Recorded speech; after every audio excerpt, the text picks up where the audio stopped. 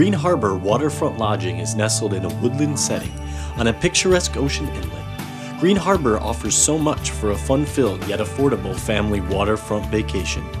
Enjoy our private boating beach with ramp and dock, free rowboats and paddle boats, oversized heated outdoor pool and kiddie pool. You'll enjoy our attractive waterfront and beachside accommodations. So visit us online at gogreenharbor.com.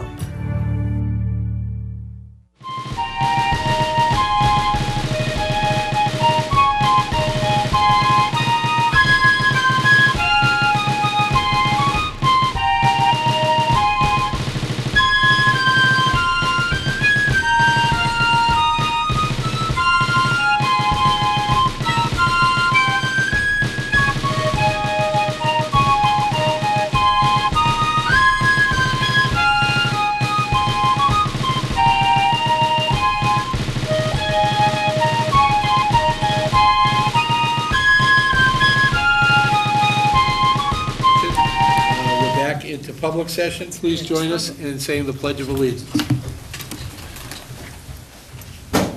Pledge allegiance to the flag of the United States of America and to the republic for which it stands, one nation, under God, indivisible, with liberty and justice for all.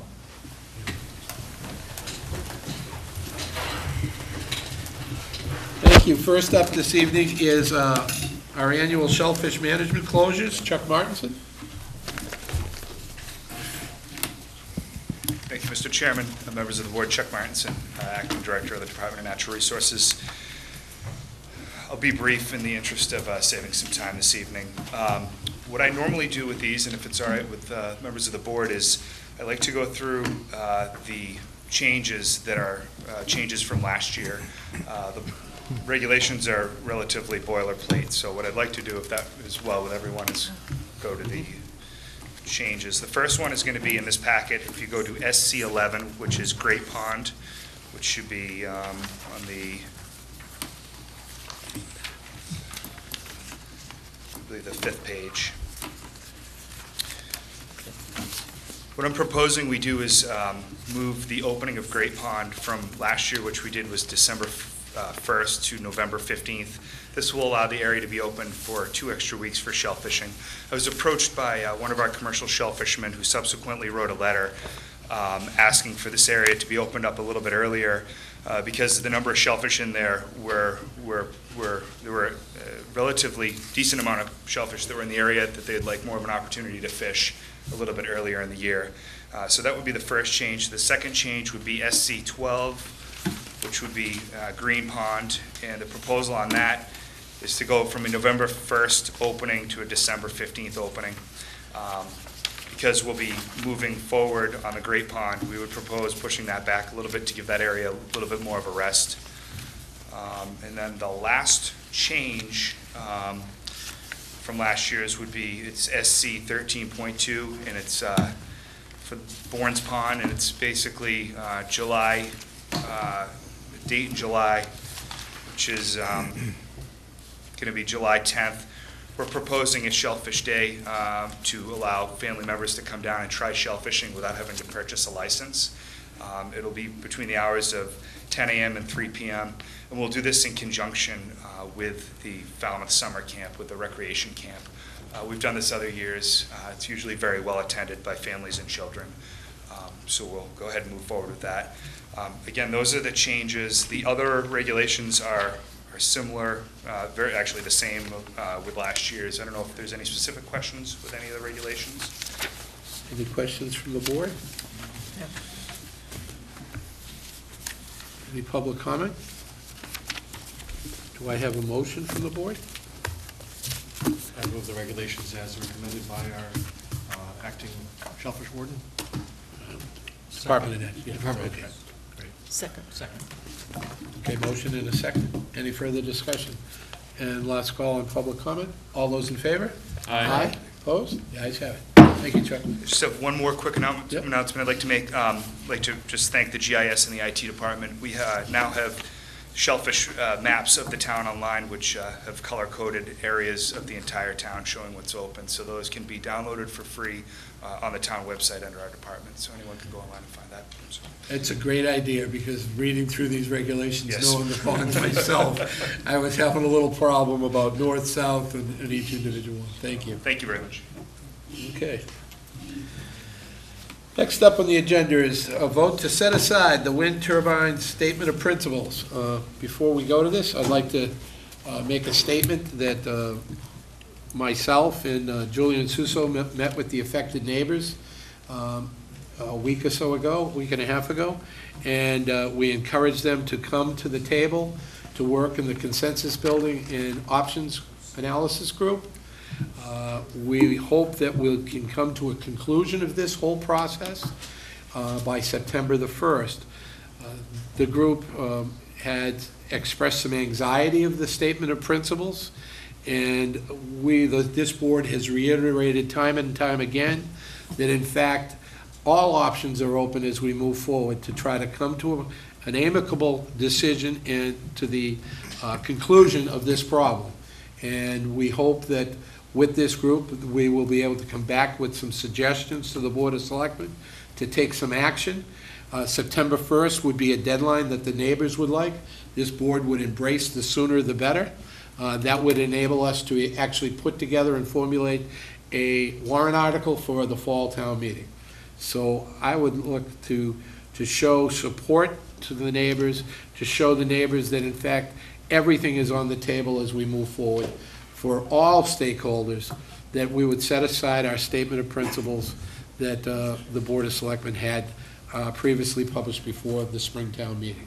Mr. Chairman? Yes. I'd like to report that at the meeting of the options analysis group, we did have some representatives from the affected neighbors there, fully participatory, very engaged, open to full discussion about what was going to happen.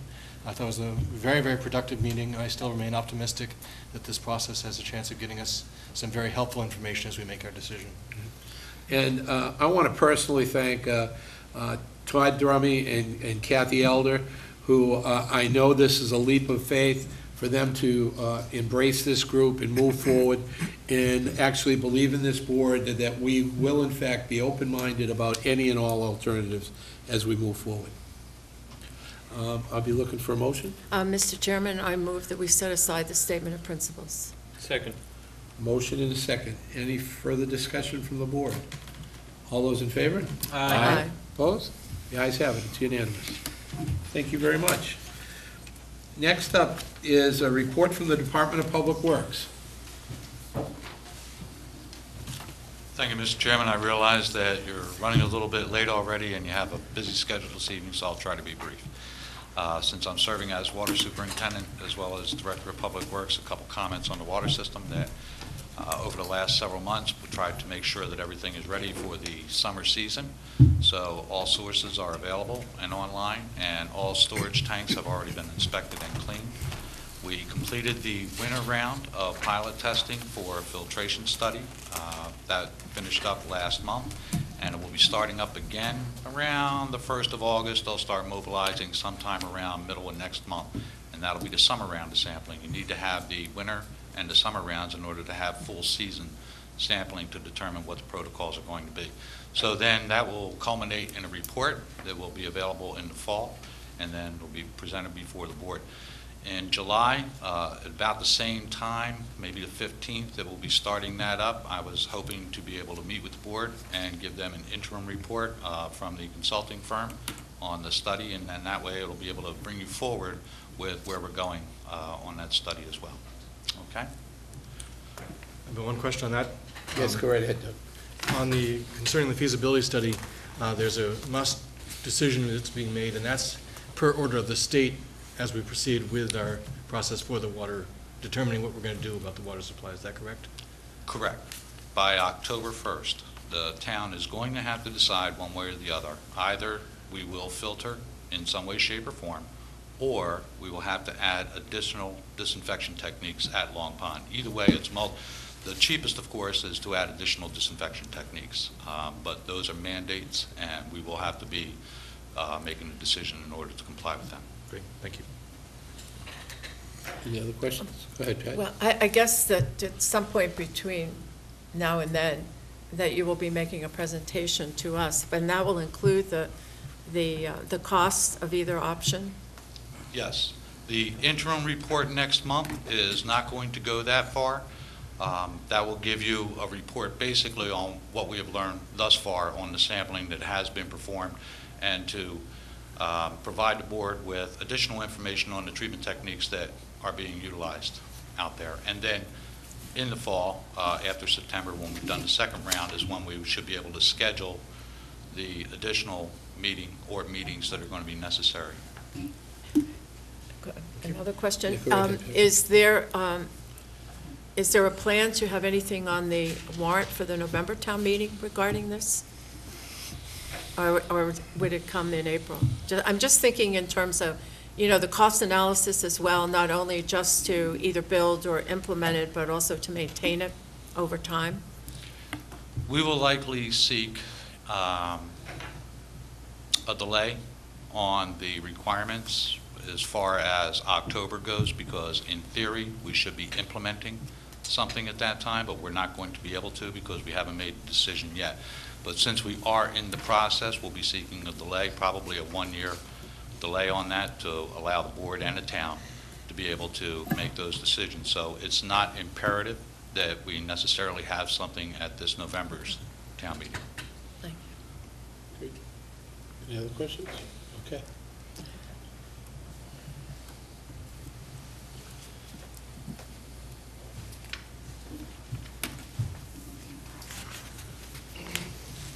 Evening. Peter McConaughey, acting town engineer. Not anymore. I see. Well, we have that. Oh, you are? He's still acting. Oh, but okay. he's a PE. Sorry about that. He's a PE. Talk about the engineering division and the projects that we're working on.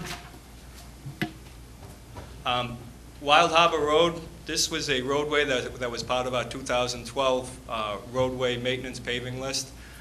Several roads have already been completed at this time. At this time, we're working with, we're putting plans together and doing some drainage calculations to go through the Conservation Commission with this roadway. There's several wetland areas that run through the road, that run through this area with leak-offs for the drainage. So we're looking to perform improvements and make improvements along the roadway. We'll be going through the Conservation Commission to seek approval, and hopefully later on, further in this year, we'll have an asphalt and paving over this roadway from Old Main Road to Arlington Street. Betterment roadway design. These are the latest round of roadways that we've taken up in the Shumat Valley. You can see the roadways: Austin, Stokes, Redlands, Regis, Shepherds, and the lengths to the right. The plans are complete. We're doing final calculations on at this time. We've met with the association. The construction schedule has been set. We're looking forward to moving forward with to working with the association.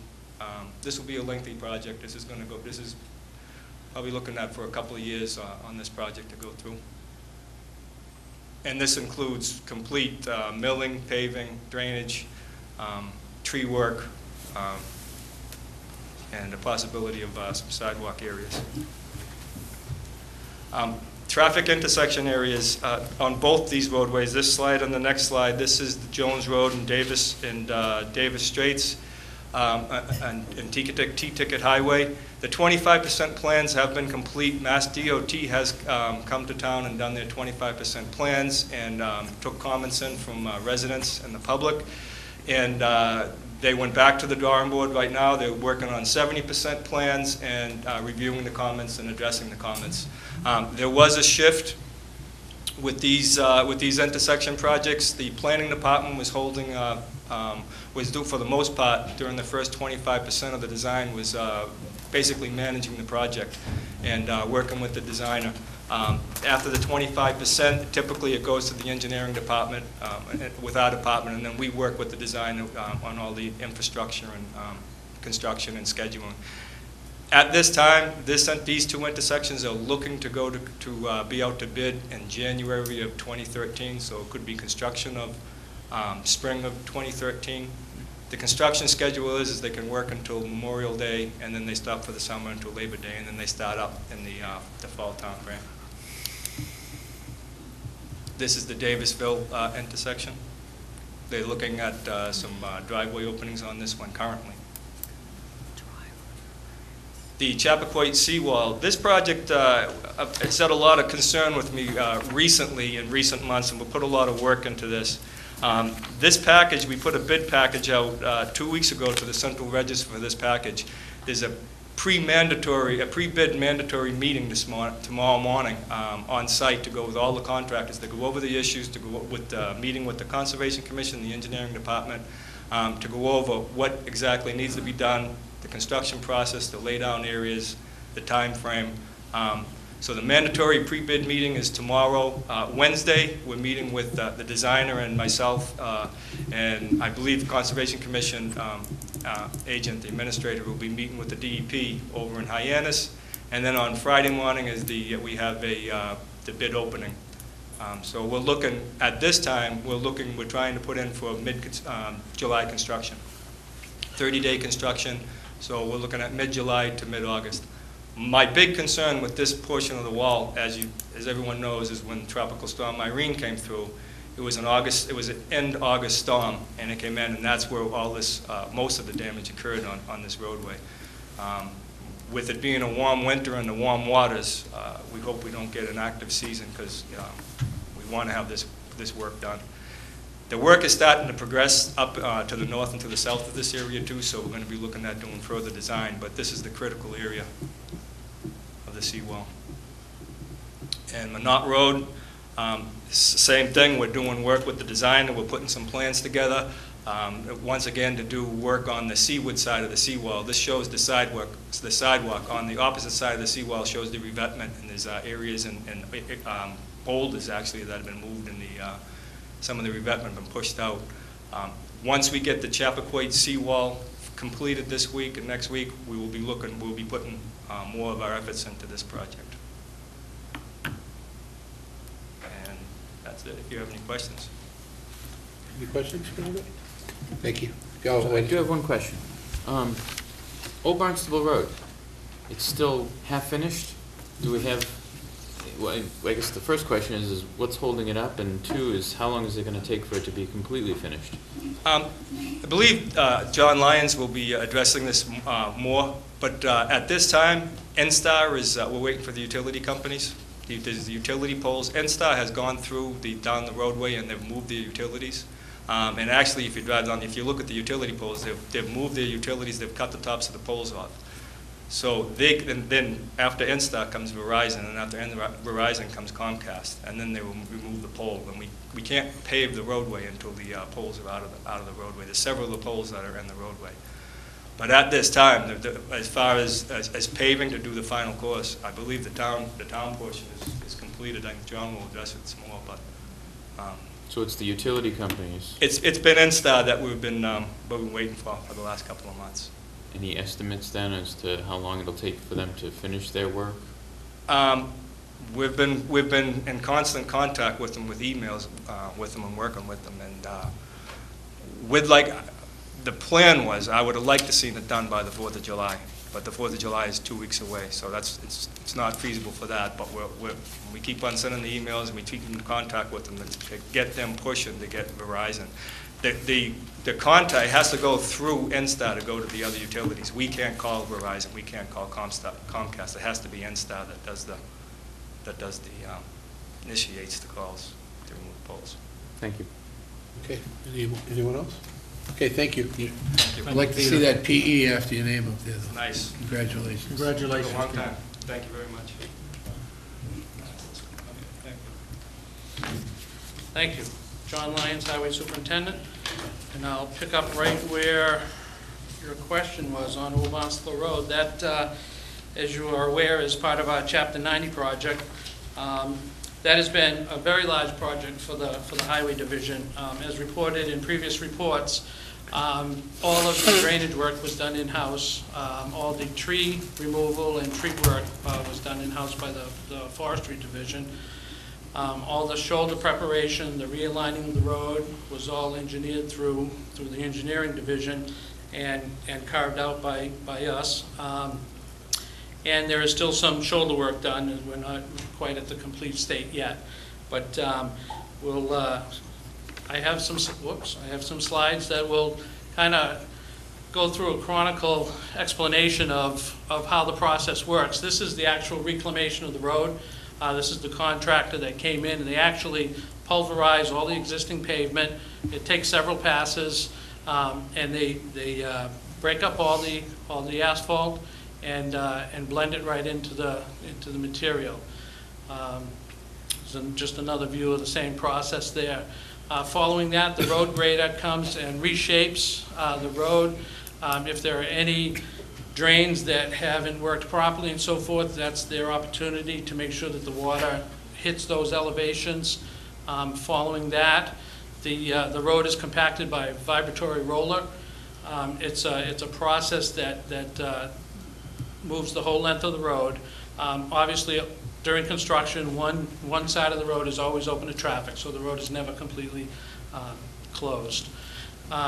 And with any construction project, there's always dust, particularly in the summer. So there is a provision for that, where the water wagon goes up and down the street, controls the dust. It actually also helps with the compaction as well. As Peter mentioned, well, actually, I'll get back to that in a second. But the road paving follows that process. And this is the contractor doing the road paving. Again, it's done in sections. It's rolled as they go along. Traffic travels on the unpaved section. And then once they complete one side, once it's rolled, it's usually well enough for the traffic to get back on it. So then it becomes passable on the new laid asphalt, and they'll work on the other side. And this is coming up to the intersection at Hayway Road. Following that, there's some work to adjust some of the structures that are in the road. That process, the next few slides will show that process. The risers are put on, the structures are brought up. As anyone who's traveled the road realizes that they're sticking up a portion now, because that's when that top coat of asphalt goes on. Those will be flush with the new road. We have the rubber sleeves that go around them that help with the impact so that cars can travel over them. Fortunately, most of them are right in the center of the lane, so the cars can actually straddle them. So they really don't need to hit each and every one. Again, another overview of the whole thing. At the very end of Old Barnstable Road, where it intersects with Hayway, the granite curbing was put in on two of the radiuses. These were very tight, right-angled, 90-degree turns, and it was very difficult to maneuver a trailer at that intersection on both of those corners. So we took advantage of the project to widen the corners and to install the granite curb. And there you can see how the old road used to form there. This is also part of the Chapter 90 project. Seacoast Shores, this is the milling process. This is a different type of process from what you just saw with the reclamation. This is actually just grinding an inch or two of the existing pavement. You can see the rough surface there. And then the paving process is very similar. And that's the completed product afterward. And of course, there's new line striping. With the project, there's going to be new street signs installed. The signs have been ordered, they just arrived. So that process will begin. There's quite a few signs, so it'll take a little bit to get them all in place. Similarly, this is Thomas B. Landers and Blacksmith Shop Road. Thomas B. Landers fell into the Chapter 90 program. We took advantage here of a similar situation with that corner. That's heading towards the new ice rink if you went straight up. So this would be taking the right on Blacksmith Shop. That was a very tight corner, and it's heavily used by tractor trailers coming from the concrete plant and so forth. They had a difficult time, and that whole radius was being chewed up. We repaired the drain that was there because that was an issue, and we were able to push the shoulder back a bit and reshape the slope and lumen seed it. And then we just went up a bit just to incorporate the whole intersection into the project. And there's another angle of the improved slope. And the new pavement markings, and again, that's heading towards the highway on Thomas B. Part of our road maintenance project, which is an annual event, is the crack sealing. And we had the contractor in town earlier this spring, and we got several roads done with the crack sealing. We still have some full depth patching to do in various locations. We'll be working on that. Another picture of the, it's quite a process. And then over at Minot Beach on the west side, which is the beach parking lot furthest away from Central Ave, we had an erosion issue in the parking lot. There was a dune there, and quite a bit of it got eroded during a previous storm. And with the beach department asked us to give them a hand and restore. Those are dredgings from Salt River and Fresh River. When the river had clogged, we took those dredgings out of the river, and we were able to truck them here and use them for this purpose. And that's. Do you have any questions? Any questions? Yes, David? Just a couple, John. There's a woman who lives in Plum Hollow. Every other day, she's out on Old Barnstable from Hayway to the Mashpee line filling a bag of trash. Yep. And she asked me to approach you when this road is done if you would consider putting some signs for trash, litter.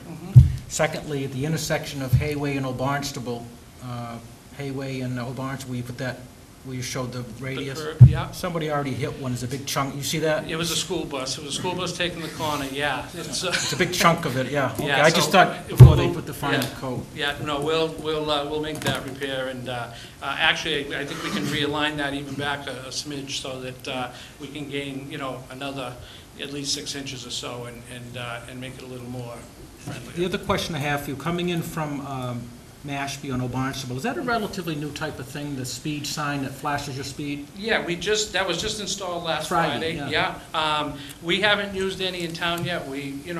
Catherine Lee Bates will likely have that in the school zone area. But it is, I don't think they're new to the industry, but they are certainly new to us. Yeah. We discussed it, and certainly there's a lot of traffic that comes from Mashpee into Falmouth as a cut-through, and it's very, it gets your attention. Oh, it does. It's very similar to the trailer the police department has put, which is out on Minot Road right now. Right. It gives you an educational thing. So I just, Absolutely, yeah. I hope to see more of those. Yeah. From my point of view, Mr. Chairman, thank you. Thank you. Any other questions? All right, thank you very much, John. Thank you. Thanks, John. Good evening, my name is Jerry Patamas, I'm the wastewater superintendent. I have 2 slides. There's 5 bullets, I'm only going to go over 2. With your indulgence, I think the other 3 bullets, there will be plenty of time to talk about wastewater planning in the turbines. Right button. Okay. Shivricks Pond, this is the outline of where we are.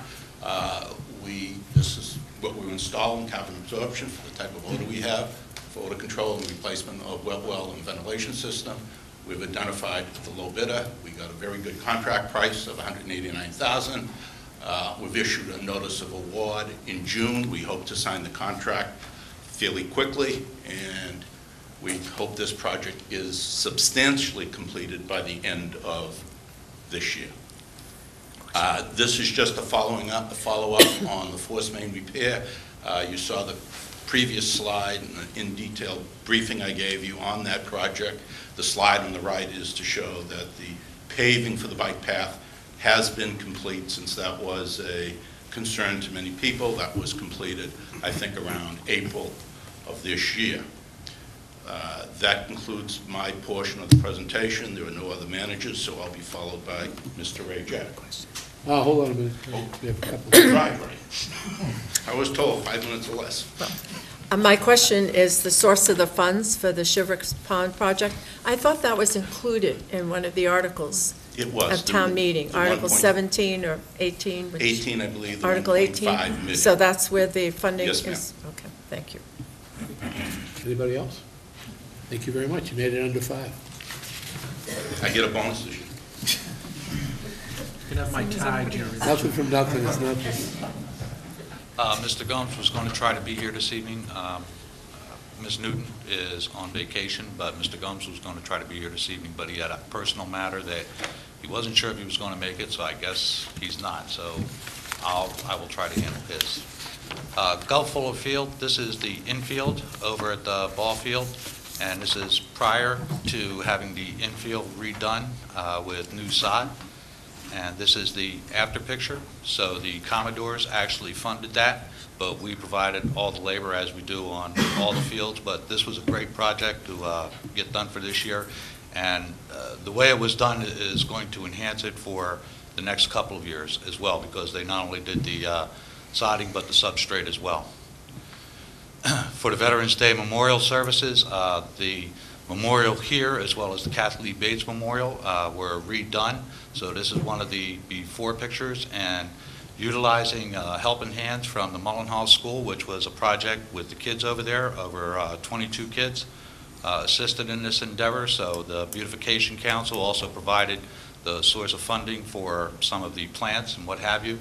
So everybody was working very well together with the Parks Department. It turned out to be a really great project. We've gotten a lot of favorable comments back from it.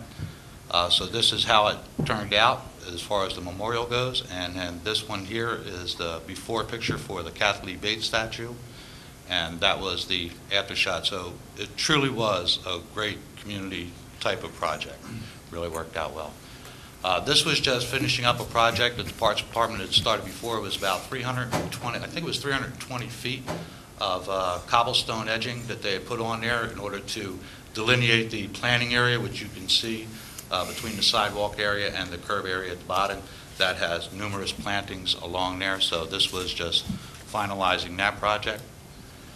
On Main Street, these were some of the benches that we have down there, and of course, when it comes to maintenance, it's very difficult, time-wise, money-wise, to be able to get to the maintenance, what have you, but each year in different departments, we always try to do a little bit more on Main Street, between the poles and what have you. So this year, the Parks Department took on the benches out there, and this is what they were looking like before, and they took them back to the shop, they cleaned them all up, replaced some of the bad boards, and then they stained them, painted them, and put them back in place. And this is the village green fence. The fence was made of locust wood. It's really not that old, but I guess it's really a question of the grade, if you will, because I know that there have been considerations about the older fence that was there that lasted several decades. And this one's less than 20, about 20 years old.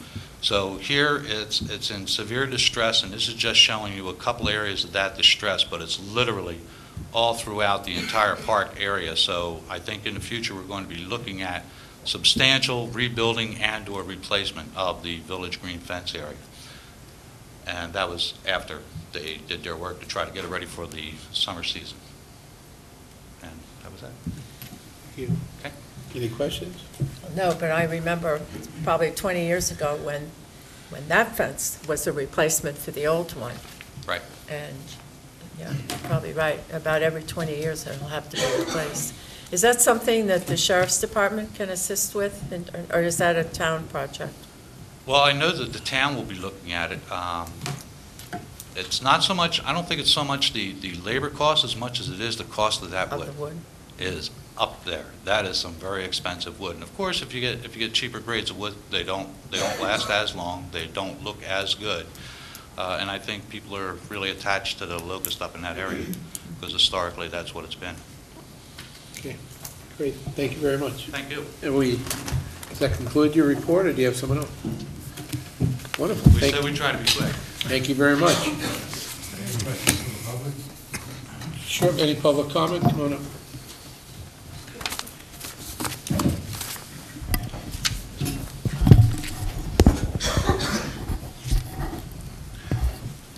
Please address it through the chair. Mark Finneran, Precinct 6.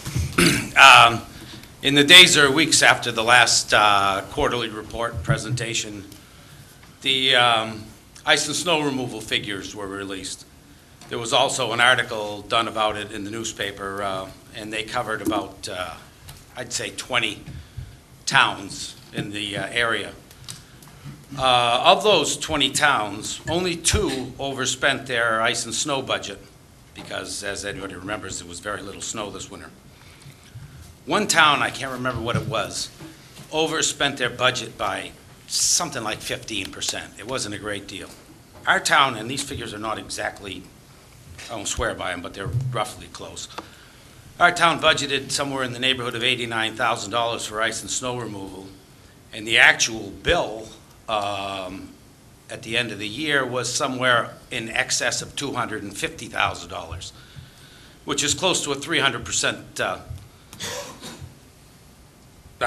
overage, whatever.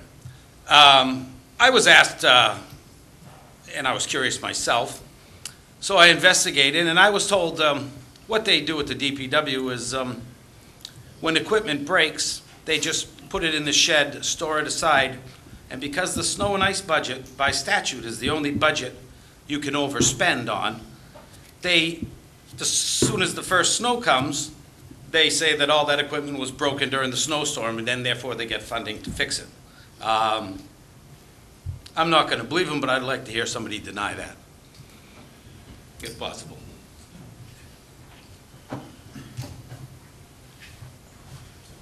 Thank you.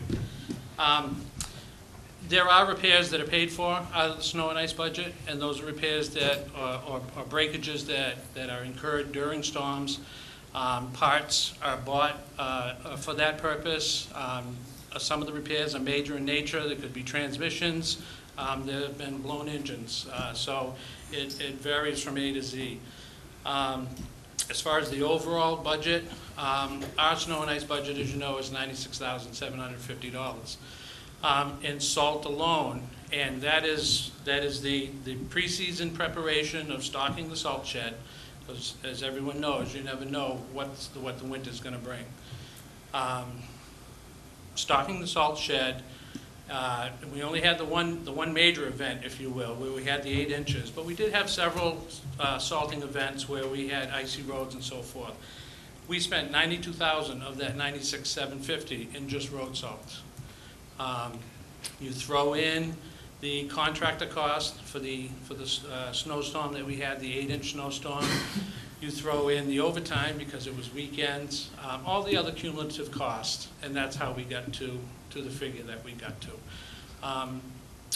In the big picture, yeah, a lot of towns didn't go over their budgets, but a lot of towns were budgeted much more.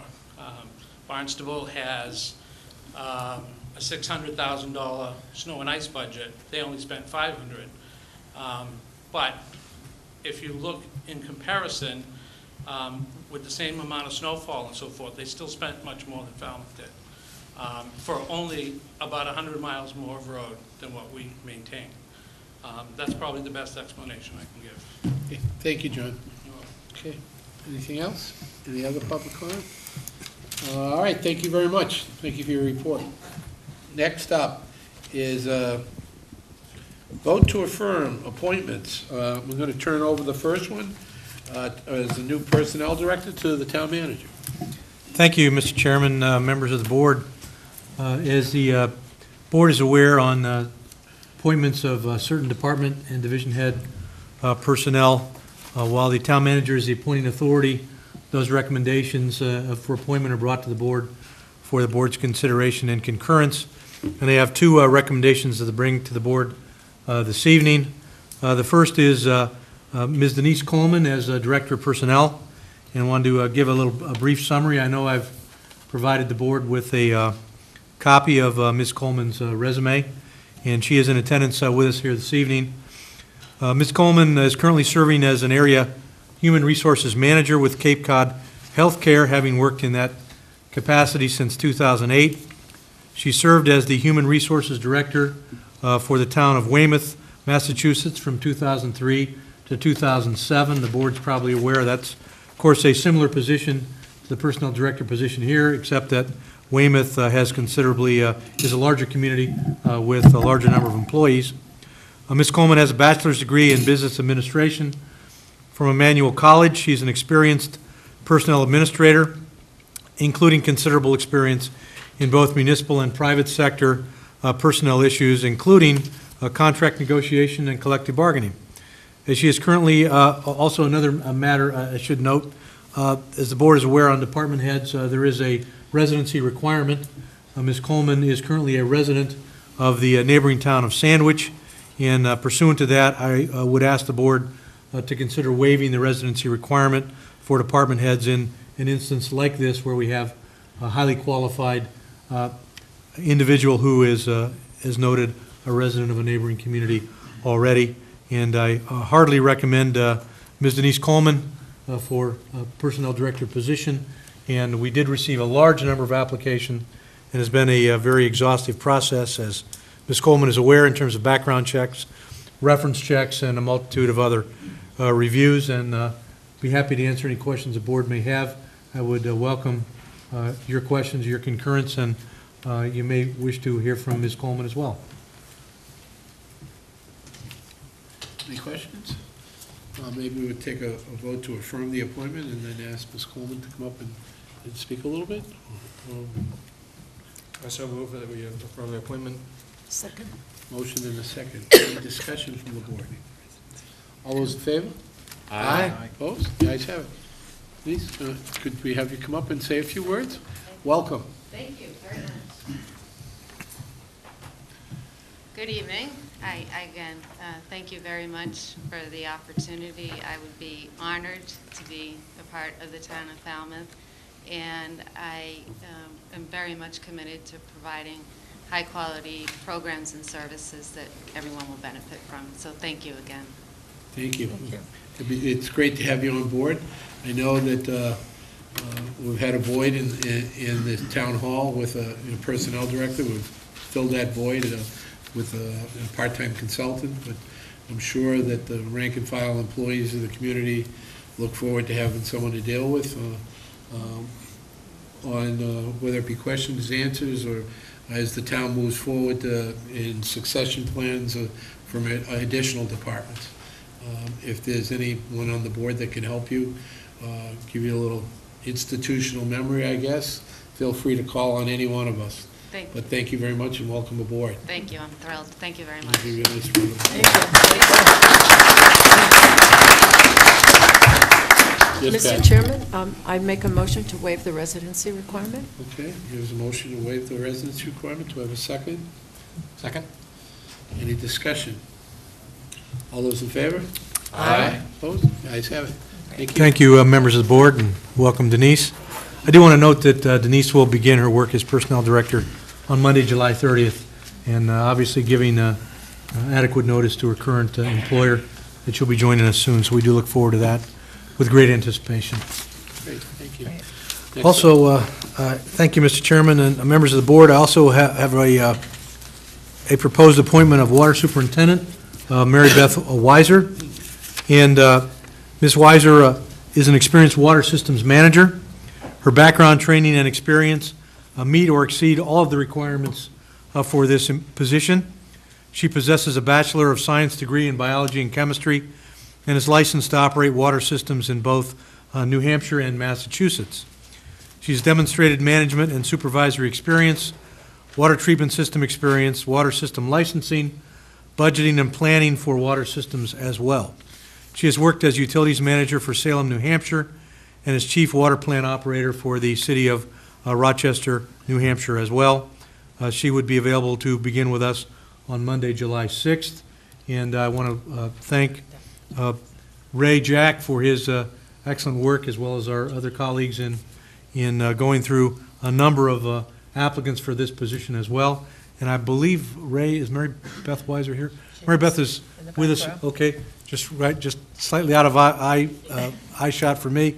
So Mary Beth Weiser is here, Mr. Chairman, to make a few comments. If that would be in order for the board, and we would welcome the board's concurrence with this appointment as well. Thank you.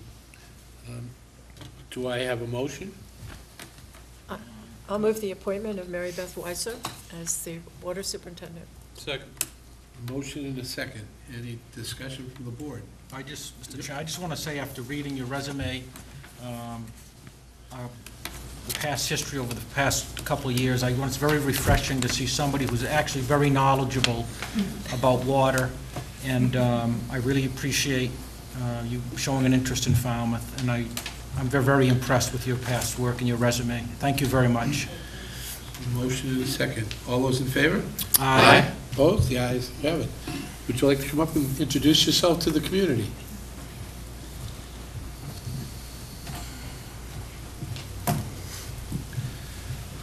Good evening, and again, thank you very much for the appointment. I'm very excited.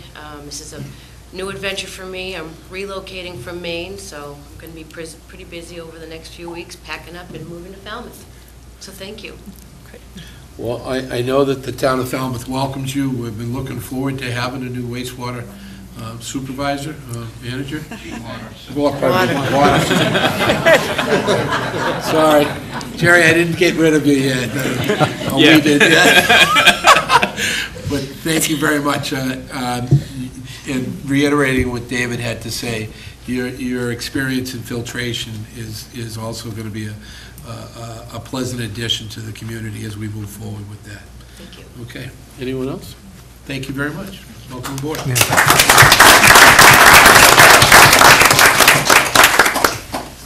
Okay, next up is committee reappointments. If anyone needed to leave the room, you can do so before we get to those things.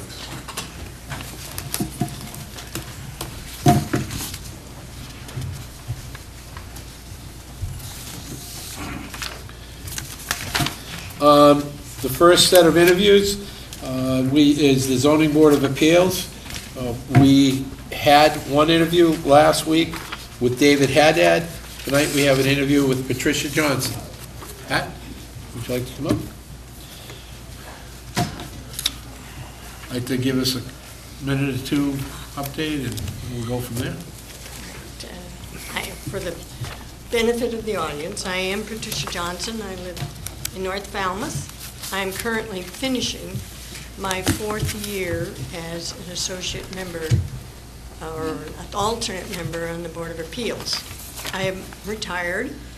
I am very diligent. I always do my site visits, and I do the homework that's necessary to make good decisions on the board.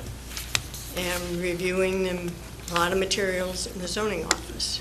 I was on the ZBA in the 80s as an alternate. I have also been a town meeting member for more than 25 years, and I served on the design review committee, and I was on the land bank committee from when it started.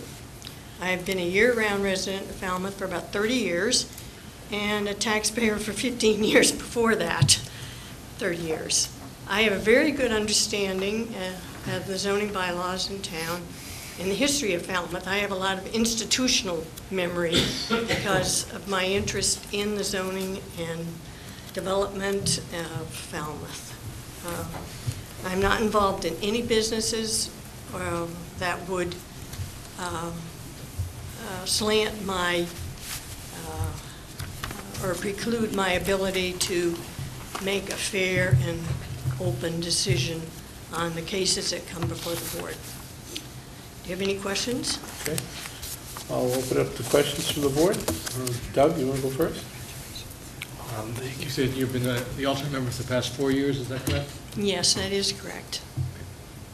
Excellent. We have 5-year terms now. Thank you. Okay. David? I've actually been to a few of the ZBA meetings. I'm very familiar with Mrs. Johnson. I really have no questions, but thank you very much for your application. Brett? No questions. Thank you. Pat? Well, I just have a comment. I know from my own experience being on the board that Pat Johnson has been always very interested in the development of the community, or the lack of development in some cases, or the reason not to develop in certain areas. And I know that she has participated in many different areas and activities and projects in the town, and has developed a very good sense of what the town needs and what the town should have. And she works very hard. So I'm glad that you actually, after your time as an alternate member, that you saw fit to consider being a full member of the ZBA. I don't see where it would be much more of a commitment, or would it? How do you view it? Well, until we had a full board, I had the opportunity to sit on a lot of cases because there were only 6 of us, and oftentimes somebody was missing or absent. So I had a lot of opportunities, but with a full board and the fact that I do come to all the meetings, I really would like the opportunity to vote on the cases. We have a very, very good board and a very good chairman. He's taught me a lot, and I just would like the opportunity to be a voting member after having 4 years as an alternate. And I also would like the opportunity to ask the board again, Board of Selectmen. You asked me the last time what I thought, before I went on in 2008, what I thought the most difficult aspect of the Board of Appeals is, and I will, at that time I said I thought the non-conforming issues were, but I really think the real deep-seated problem is the fact that we have a very haphazardly put together zoning bylaw book. And it's very confusing, it's very difficult for people to clearly understand, including the board, what, what the bylaw says. I mean, we need to get it updated, we need to have it reflect modern technology. It would be a big benefit for this town and maybe prevent future lawsuits if we had a really good job done on revising the zoning bylaw. Okay. I just want to make... David? Oh, no, you go. I just wanted to say, when we had our joint meeting a few months ago, I've been assured, 2 of the things I came out of that meeting concerned about was just what you said. Yes. And secondly, the enforcement issue Yes. of your orders not being followed. And I've been assured by Julian that this is something that he is looking into. So I'm taking him at his word, it's something that will be resolved at some point, both the book and giving you some help with enforcement issues. I can only tell you what I've been told, but he's right there, and I take him at his word. Thank you. That's exactly what I was going to say, mostly about the bylaw, that we talked about that at the joint meeting, and that was a really important topic for future action. My question is that the Zoning Board of Appeals typically has an opportunity to grant relief under certain circumstances for folks. And I wouldn't have said anything until Pat actually brought it up. Your avid interest in lack of development. So my question is, can you look at and continue to look at specific reliefs based on the interpretation of what our current zoning bylaws are, not reading into those current bylaws? I mean, we all would love to see Falmouth the way it was maybe 40 years ago, except, times change and things change. Oh, yes. So, but, we have to go by the law, specifically in the Zoning Board of Appeals, so that's my question. Yes, what we could have, all we can deal with is what the bylaw says. I mean, there is many cases where a lawyer is presenting his interpretation of the bylaw because, he's representing a client. The Board of Appeals really has to follow the book, to the best of our ability, as to what we think it says. I just wanted to clarify that term, lack of development. What I was really referring to was 20 and 25 years ago, before all of the building in town really mushroomed. There was a group of people in North Falmouth that actually looked at the area in terms of areas where development should occur and maybe areas where it should not occur. And it was really looking at the zoning, because all along Route 28A, that's what I really meant was more planned growth rather than just letting growth happen. Okay. All right. Any Anything other else from the questions? board? Thank you very much. Okay. As this board knows, this is a regulatory appointment, and we will not be meeting again. So I'd look for a motion to put... We have another candidate, don't we? No, we only have 2 candidates, and we've already interviewed the other That's candidate. Right, you're right, forgot about that. We interviewed David Haddad last week. I remember we did, yeah. So just as a reminder to everybody else that we had David Haddad as well. So I'm looking for a motion to put both names in the nomination. I so move to put David Haddad and Patricia Johnson on nomination. Motion, and do I have a second? Second. All those in favor? Aye. Opposed? Ayes have it. I'll do a roll call vote. Doug Jones first. Patricia Johnson. Okay. David Braga. Patricia Johnson. Pat Flynn. Patricia Johnson. Brent. Patricia Johnson. And just to keep everybody in the mix, I'll give a vote to David Haddad to make sure that he continues to stay involved and work to the future. Pat, thank you very much, and you're now the voting member of the Zoning Board of Appeals. And as we move forward, I believe we would have one additional alternate position for those folks out there who are interested in that position. So we'll be advertising that. Thank you very much, both of you, for your service. I look forward to voting. Okay. Thank you very much. Next up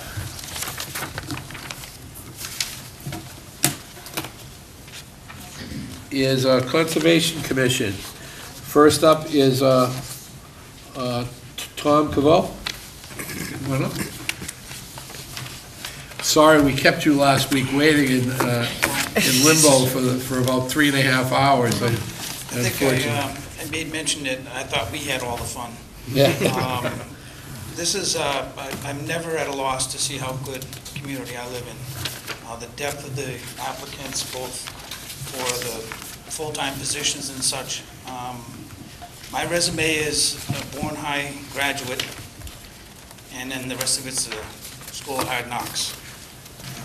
I would like to, at this point, just make a couple of acknowledgments publicly. In the last 3 years, with the help of my family who supported me in my appointment, for the compromises I made in family time, accomplishing that, and for my employer who allowed me the extra time necessary during the day to be able to go to special hearings and things like that. In the last 3 years, I have been elected to be vice chair. I could be wrong, but I don't think so. In that 3 years' time, I had missed 2 scheduled hearings, one for heart surgery and the other for a death in the family. 2 special hearings, and that was just because I couldn't get out of work. I take what I do very seriously. I truly love my family. I've been fortunate enough to work in construction since 1979, 98% of it in the town of Falmouth. My children were born here. I plan on staying here until I am no longer here. All that put aside, I struggled to ask for this reappointment. Not because of the commitment and not because of the task in front of me. The litigious part of this, which you are all well too familiar with, has been tough from time to time and stressful. It's a regulatory board, and there have been times when we made decisions collectively as a board, and it came back at us, and it's frustrating. We thought we did the right thing, and on remand, we've been overturned. Other times, it's flipped the other way.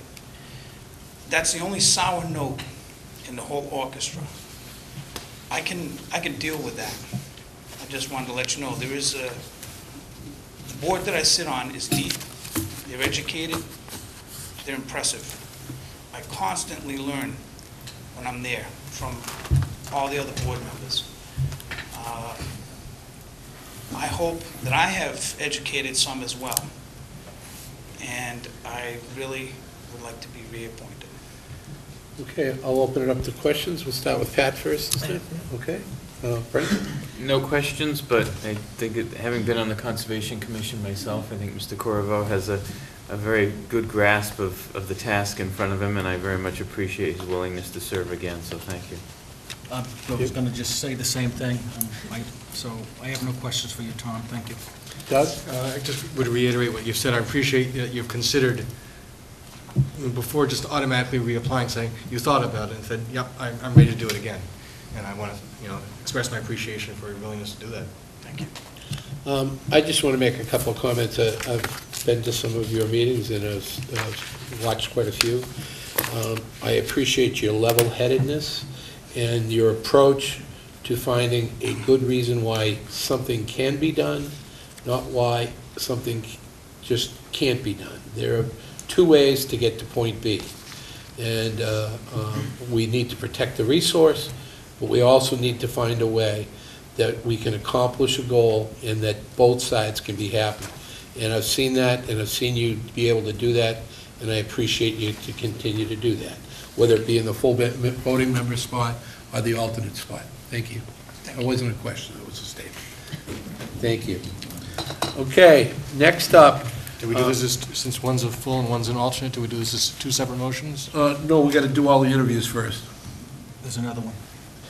It's not on this list. Oh, I'm sorry. That's just the incumbents that are up. Thank you. Yep. I believe we have a Michael Powers. He's for the alternate, right? Michael Powers here? Okay, then the other candidate is Tom Vos. Would you like to come up and tell us a little bit about yourself? And why you'd like to be on the Conservation Commission? Good evening, Chairman, members of the board. My name is Tom Vos. I am born and raised in Woods Hole, down at Ganser Point, and my dad is a caretaker. I've worked for him for a long time on that estate as well as other estates. I've been swimming and sailing around here since before I could walk. So it's a very valuable resource to me. And on the other hand, I think, like you were saying, there's a way that both parties can be happy and we can protect the ocean and get a lot accomplished. And I think that makes me a good candidate. Also, I'm self-employed now, so I can, schedule meetings and site visits and stuff like that. And that's about it. I think I'll be a good addition if I'm voted in. Okay, we'll open it up to questions. Doug? And what is your matter of business? You're saying you're self-employed? Yeah, building and remodeling and design. Okay. Thank you. David? How many, have you been to any of the meetings? I've been in one meeting, and I bought the book and I've been studying it. Okay, Brent?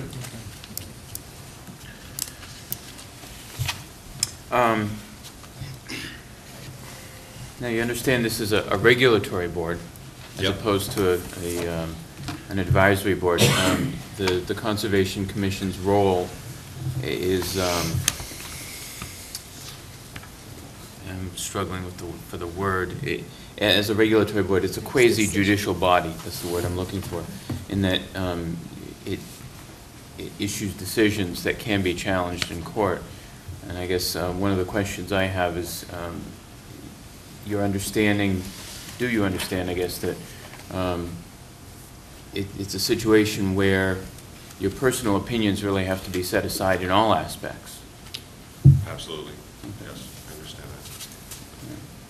Thank you. Okay. Well, my question would be around working in a group and how you might handle conflict, particularly in a board like the Conservation Commission. Members can have different opinions, as Brent alluded to, about a project and perhaps how they might see the outcome of that project. So how do you usually handle conflict in a group? Well, I'm willing to listen to everyone's point of view. If I have a strong opinion, then, I'm willing to listen and consider other people's, all options. But if I have a strong opinion, I'll probably want to stick with that. But I'm always willing to negotiate and talk and, give and take. Okay. All right. I don't have any questions. I know Mr. Vos. We have actually we have a full-time member, and that would create an alternate member. So we have 2 openings this evening. The other candidate, Michael Powers, was seeking the full-time member's spot, but did not, yes? Would I be able to address for Mike Powers? No, not really. He didn't call and he was notified, so, okay.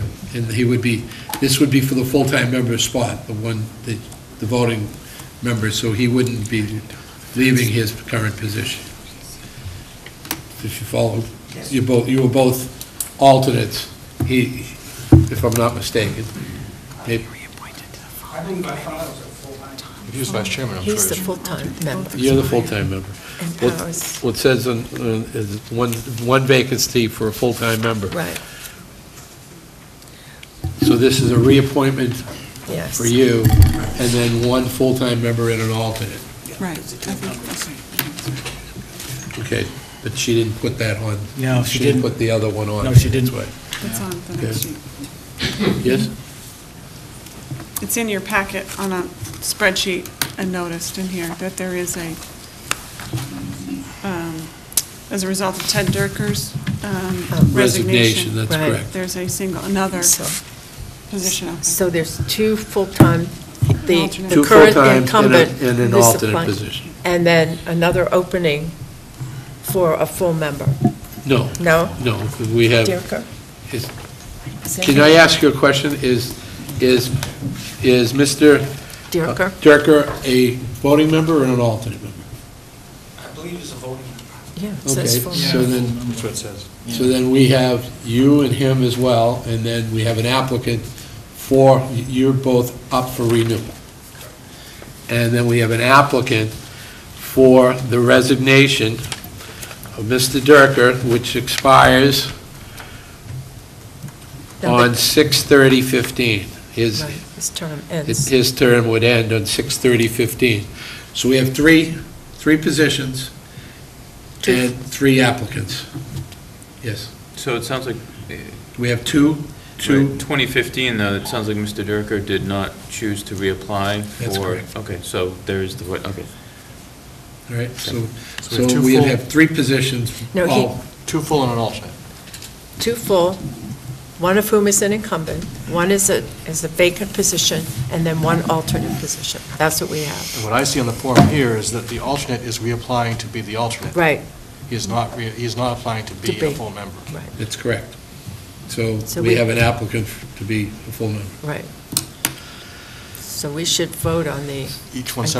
incumbent first, I would think. Well, we put both names names in in the nomination. nomination for the voting members. Okay. If I could have a motion for the 2 voting members' names. I move that we put Thomas Paul Carvo and Tom Vos both as nominations for the 2 voting members of the Conservation Commission. With terms expiring on 6/30/15. Right. Yes. Second. 6:30. Motion and a second. Any discussion from the board? Any comment? All those in favor? Aye. Aye. Opposed? The ayes have it. Now look for a motion for an alternate position for Michael Powers. Michael Powers. If you're,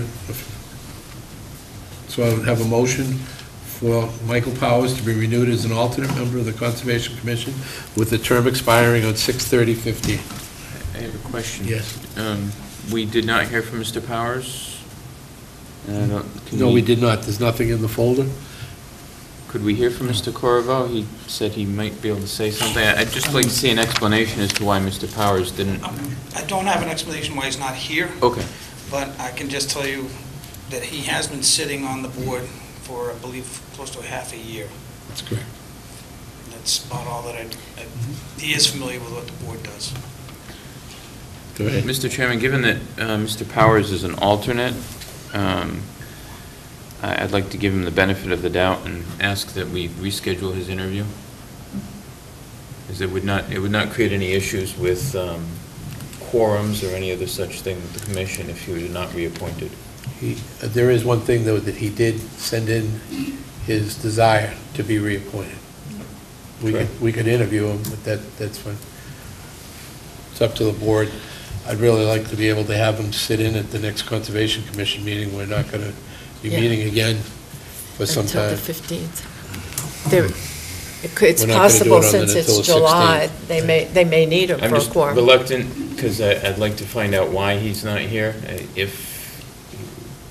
I'd like to give people the benefit of the doubt that he's not standing us up, I guess, and know that maybe there was a mix-up or some other such thing, but I would like to have the opportunity to interview him, so.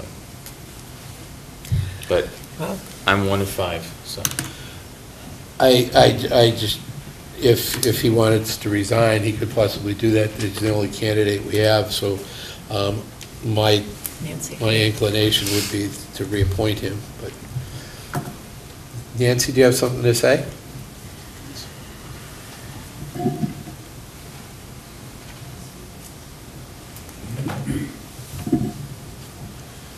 Nancy Hayward, West Falmouth, Precinct 5. I'm a frequent watcher of the Conservation Commission, and I think it would be appropriate if you interviewed him, because I guess one question I would have is if he knew if Mr. Durker was not reapplying when he applied for the alternate position. All right, I was going to make a comment that I thought he had been doing a very good job, but that may not be an appropriate comment. But I think it would be appropriate if you interviewed. I mean, we've already appointed the 2 full-time members. We've taken a vote on that, so both of them have been appointed this evening. It would be just to renew his appointment as an alternate member. Mr. Chair, is this only the second year we've had the policy of interviewing incumbents? I guess I would love to give him the benefit of the doubt, saying, until we really have this policy we've done for a few years, I can understand why incumbents might think all they need to do is let us know. I would encourage them to come, but I know we've sent them the letter, but I would concur with your idea that we reappoint him for the alternate position. If there's a way that we could invite him to come and talk to us anyway, but still to move forward with the process, maybe we can get both things done. I'm not going to make a motion, so if I have a motion to put his name in nomination, yes, Heather.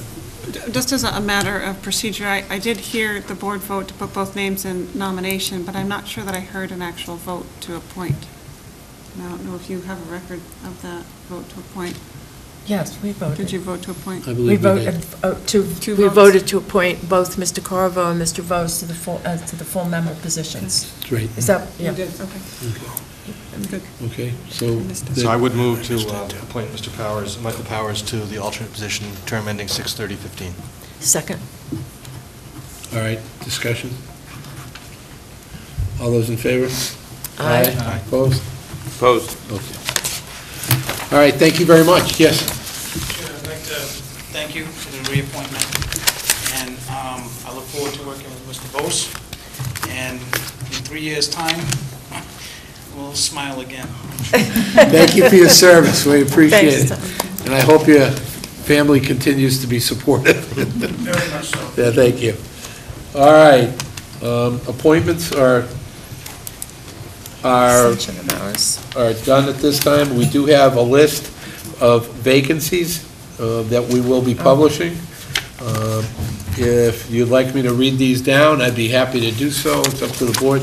We have openings on the Affirmative Action Committee, Affordable Housing Committee, the Assessors Board, the Beach Committee. Well, it says that we have an opening, but that's through 6/30/13, so I think we've filled that position.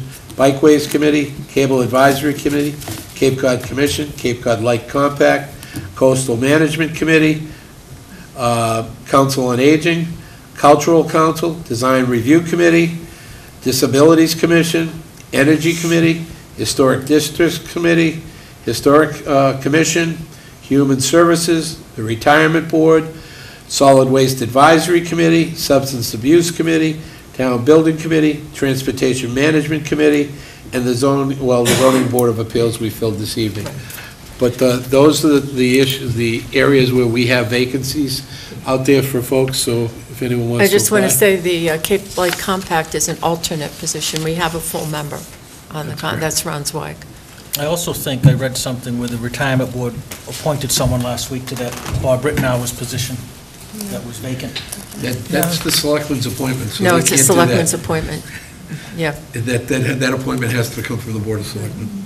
So if they did it in error. Yeah, I better check. If you We've could been check that for us. recruiting for that. We'll check. Go ahead. I have a question. The Transportation Management Committee does not have a quorum at present, correct? They don't have a committee. Nothing. So they haven't, can we perhaps discuss, and, you know, at times we reappoint, I think, without discussion, but certainly I think there's an opportunity here to look at what it is the commission does or did do, and ask ourselves if it's worthwhile keeping this commission and whether or not we want to simply dissolve it and move on.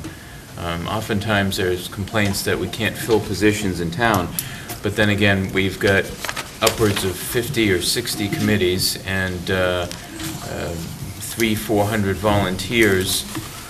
Perhaps it's not that we can't fill the positions, maybe it's just that we have too many committees, and we should probably slim things down a little bit. And here's an opportunity, I think, to perhaps at a future date put this on the agenda and look at what it is that the committee does, and ask ourselves if it can be done by another committee or if there's an opportunity here to just dissolve it. And I wholeheartedly agree with you. Mr. Suso and I have had some conversation about trying to maybe merge some of these committees. I mean, we have some committees that have 5 openings, 4 openings, 3 openings, 6 openings. I mean, these committees surely don't have quorums, and sometimes when you start a committee, you know, it's useful. We don't have a sunset clause on them, I guess is the best way to put it. So maybe I could, the board could assign, you know, some suggestions to the town manager's office that maybe you could see the appropriate way to merge some of these committees, as we are looking to merge some departments in this town and the reporting to the town manager. So maybe we could look at some of these groups as well. Happy to do so, Mr. Chairman. Thank you. Great suggestion, Brent. Thank you. Next up is, yes, go right ahead.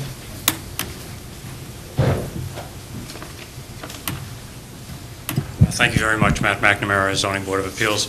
If you would, you appointed an associate member to a voting member, so we do need an associate member now for a term ending June 30th, 2016. So if you would add that to your list, because you just made our associate to a voting member. Right. And while I have the lectern, I'm just going to recognize Dennis Murphy, happens to be your nephew, who was an outstanding and valuable contributor to this town through the Zoning Board of Appeals, somebody that has worked through the transition from a 3-member board to a 5-member board, and he certainly will be missed by our board, and I'm sure the community owes him quite a deal. Thank you. Thank you very much, and I personally have thanked him. I encouraged him to run again, but he does have a young family and had some obligations at home, and I know, in fact, just as Tom said tonight, a lot of times we have to weigh those issues, and we might see him again at some point in time. Thank you. Okay, next up is request for extension of hours, Grill 327 Gifford Street. Just before we get going, I want to make a disclosure on the holder of an all-alcoholic seasonal liquor license. Hi, good evening. Hi. Want to introduce yourself? Michelle Grogan. Okay, and tell us what you're looking for. We're just looking to extend our liquor license from 12 a.m. to 1 a.m. We are next to the Kuna Messett. We have people coming over from the wedding parties, and we can't serve them past 12, so we're just looking to extend for an hour because the weddings go till 12. Okay. And we're also looking for Sunday mornings. We have people coming in looking for mimosas. Don't know if we can serve them at 10:30 instead of 12. So you're looking to, you're looking to change your current operating hours Monday through Saturday from 11 a.m. to 1 a.m.? Yes. That's what's on here, is that correct? Yes. And then on Sunday from 10:30 to 1 a.m. That's what you have on here. Okay. And we're not talking operating, we're talking liquor license, because you Right. operate Right. That's correct, right? Yes. That's what you want? Yes. Okay, all right. Just wanted to make sure that that's what you were requesting. Yes. I mean, because you could go earlier during the week, but 11 a.m. is what you're asking for. 11 a.m. during the week is, yes. Okay. It's just Sunday that Okay. we have people coming in and we can't serve them till noon. No, we don't have this on tonight's application. Okay. And so not the hours, but the entertainment, and I think you do have an entertainment license The there. entertainment we're leaving, I think, as is. As is, okay, I Yes. just wanted to make sure, because it's not part of this application. this Right. evening. Okay. So, does the board have any questions? Any public comment? I look for a motion then to change the hours of operation from 11 a.m. to 1 a.m., Monday through Saturday, and from 10:30 a.m. to 1 a.m. on Sundays. So moved. Second. Motion and a second. Any further discussion? All those in favor? Aye. Opposed? The ayes have it. Thank you. Okay, thank you very much. Thanks. Keep Have in a great mind, you night. still have to be out of there by 1:30, so. Absolutely. Okay, thank you. Yes. Thank you. All right, next up is request for sign variance, T-Ticket Market, Inc., 126 T-Ticket Highway. Good evening. Good evening, my name is Brian Anderson, the owner of T-Ticket Market, T-Ticket Highway.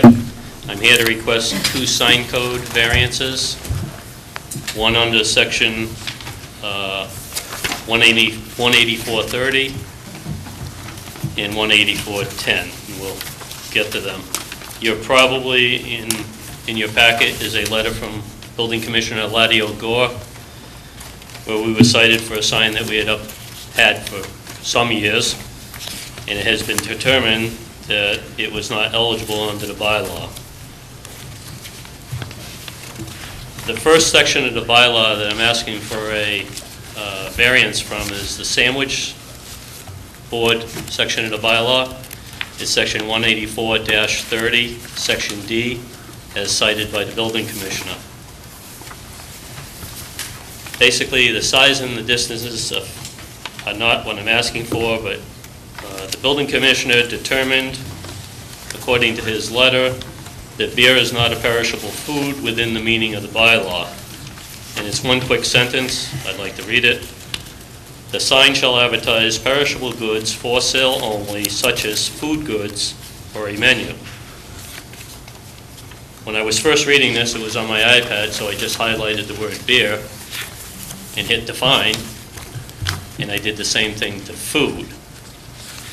The definition of food was any nutritious substance that people or animals eat or drink or that plants absorb in order to maintain life and growth.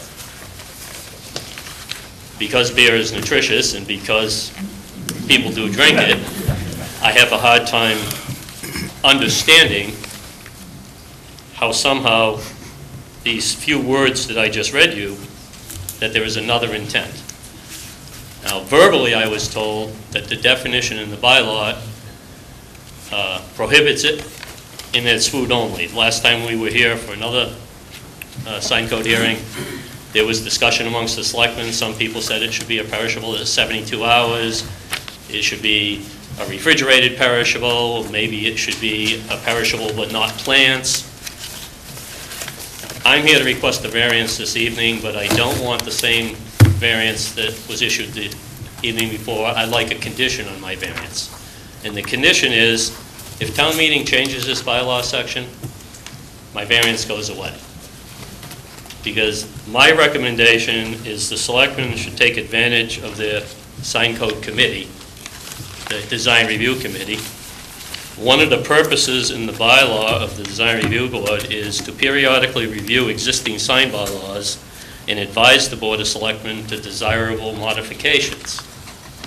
I think just the conversation and confusion at the last meeting and the lack of understanding of this bylaw, it should go to the design review board, and probably a recommendation should be made to town meeting. Then town meeting will say up or down. They do want beer, they don't want beer, they want it for plants, they don't want it for plants, whatever it is. But any variance that you issue me this evening, I don't want a variance. Most variances you issue go forever. When town meeting changes the bylaw, your variance will still survive.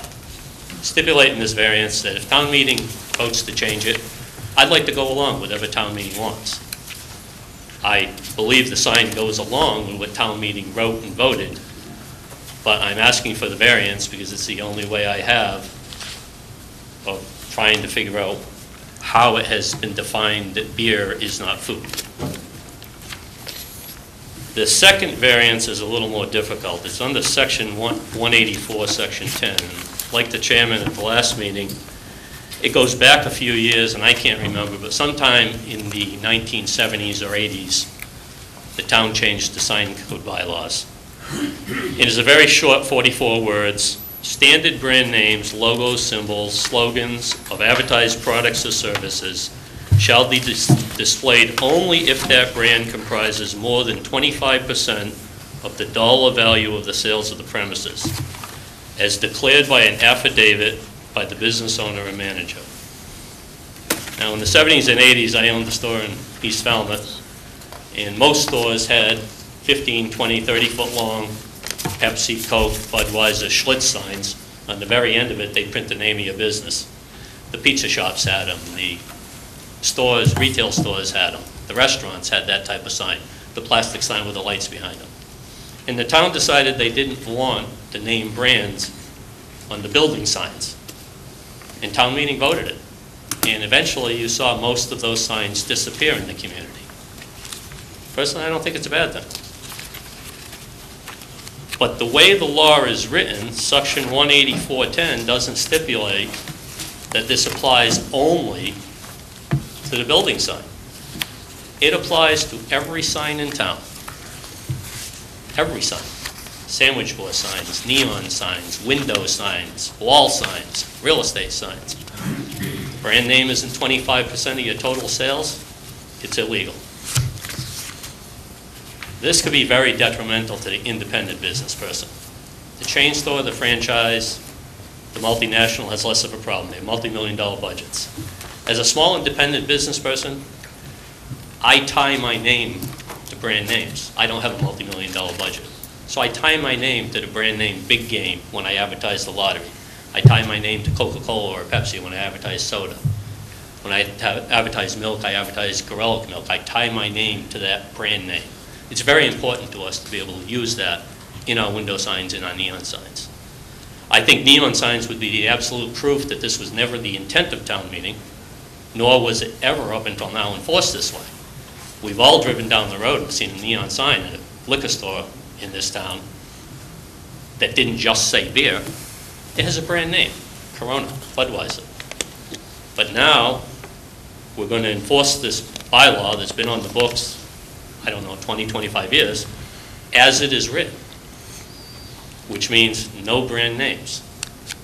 So I'd like to, because I believe I'm the only business person that's been cited under this, I'd like to ask for a variance, but then, again, tell the selectmen, condition it. If town meeting changes section 184.10, let my variance disappear. And whatever town meeting wants 184.10 to be in the future, I'll comply with. But to stop advertising all brand names at this time, and to be the only business person in town that's been cited under this, I think is unfair.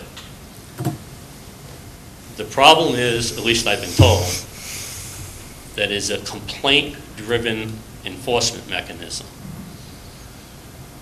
I've been verbally and written and told about this section of bylaw 3 times in 4.5 years. So evidently, the only complaint the building commissioner ever receives is about brand names on my business.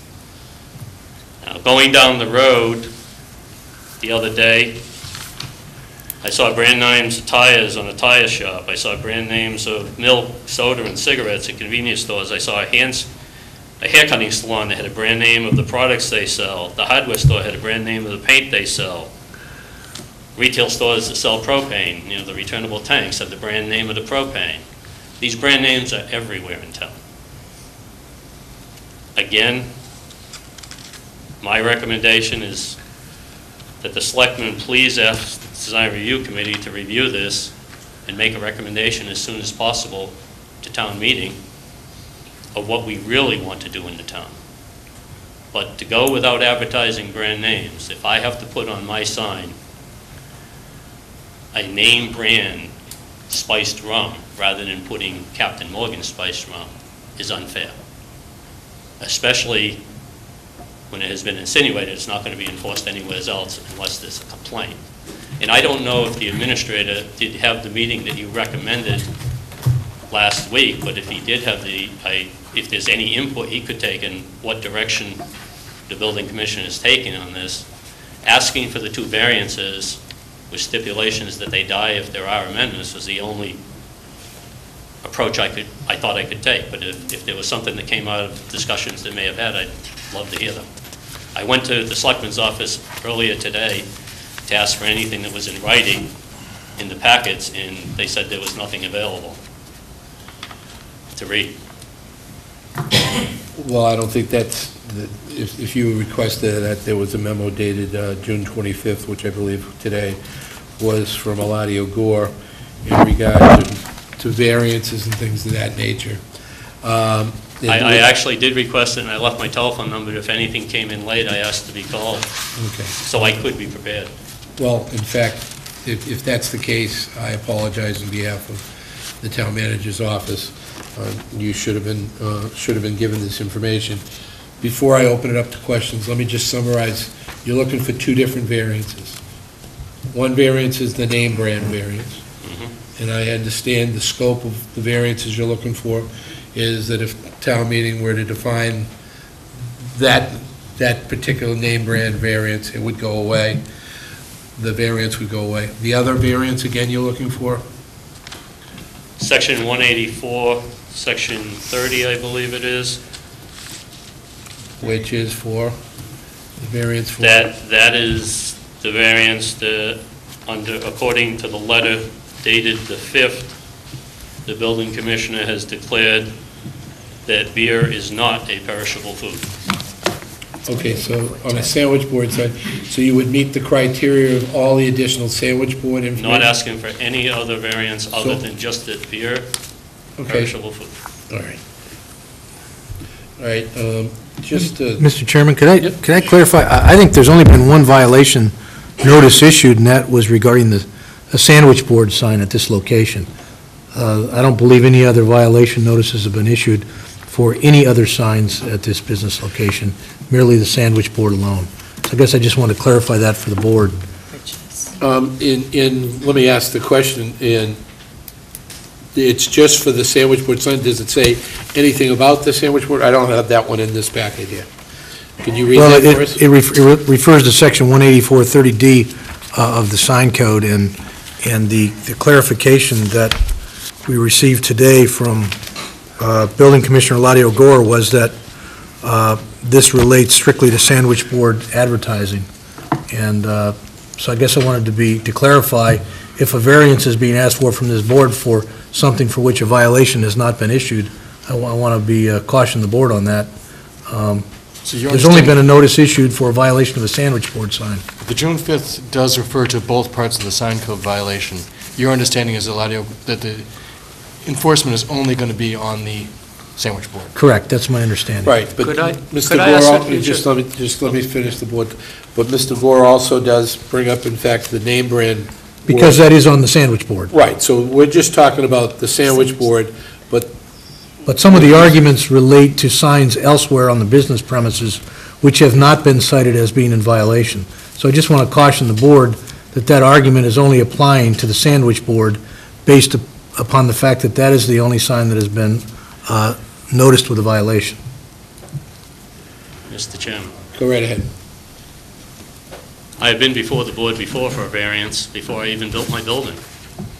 I don't come before the board only because violations have been issued. In that case, I didn't want to build big glass walls to have window signs, so I asked for a variance for a different type of sign, and it was granted. This evening I'm before you because the building commissioner, Eladio Gore, has stipulated that this section does apply to other than building signs, wall signs. There is nothing in the 14 or 15 pages of sign code bylaw that in any way indicates that this 184 Section 10 only applies, as the administrator has said, to sandwich boards. 184 Section 10 is a freestanding section of the bylaw. Once I have been notified of that these are not allowed, I have a perfectly legal sign out there that's interchangeable letters. If I put a brand name on it, I'm knowingly in violation, because I have been so notified that 184 Section 10 exists. And I'm sorry, I personally hate hip pocket bylaws. And what this is a bylaw that's kept in the hip pocket. When I question the question of perishable, the next letter I received was a hip pocket bylaw, and you get hit off the head with this section and also this. And this hip pocket bylaw isn't enforced anywhere else, hasn't been enforced anywhere else, but now you know it's here, and it is here. And there is nobody that has made a determination in any way, mean, or manner that it only applies to Section 184.30. And I would like the administrator to somehow explain to me why this bylaw it only applies to sandwich boards in Section 430. I've read this several times. I can't understand that connection. If I may, in the memorandum from the building commissioner, he says... That's the one I never received. All right. Did you have a copy I might be able to read? He states that you currently have a permit for 6 signs, 4 wall signs, 2 per a previous variance, and of these 6 signs, 2 per a previous variance, 2 where no variance is required, and 2 freestanding signs. Is that your understanding? That is my understanding. That what you have now? So the issue here is a sandwich board sign. No, the issue we're talking about no, now. Excuse me, One at a time. just let me finish.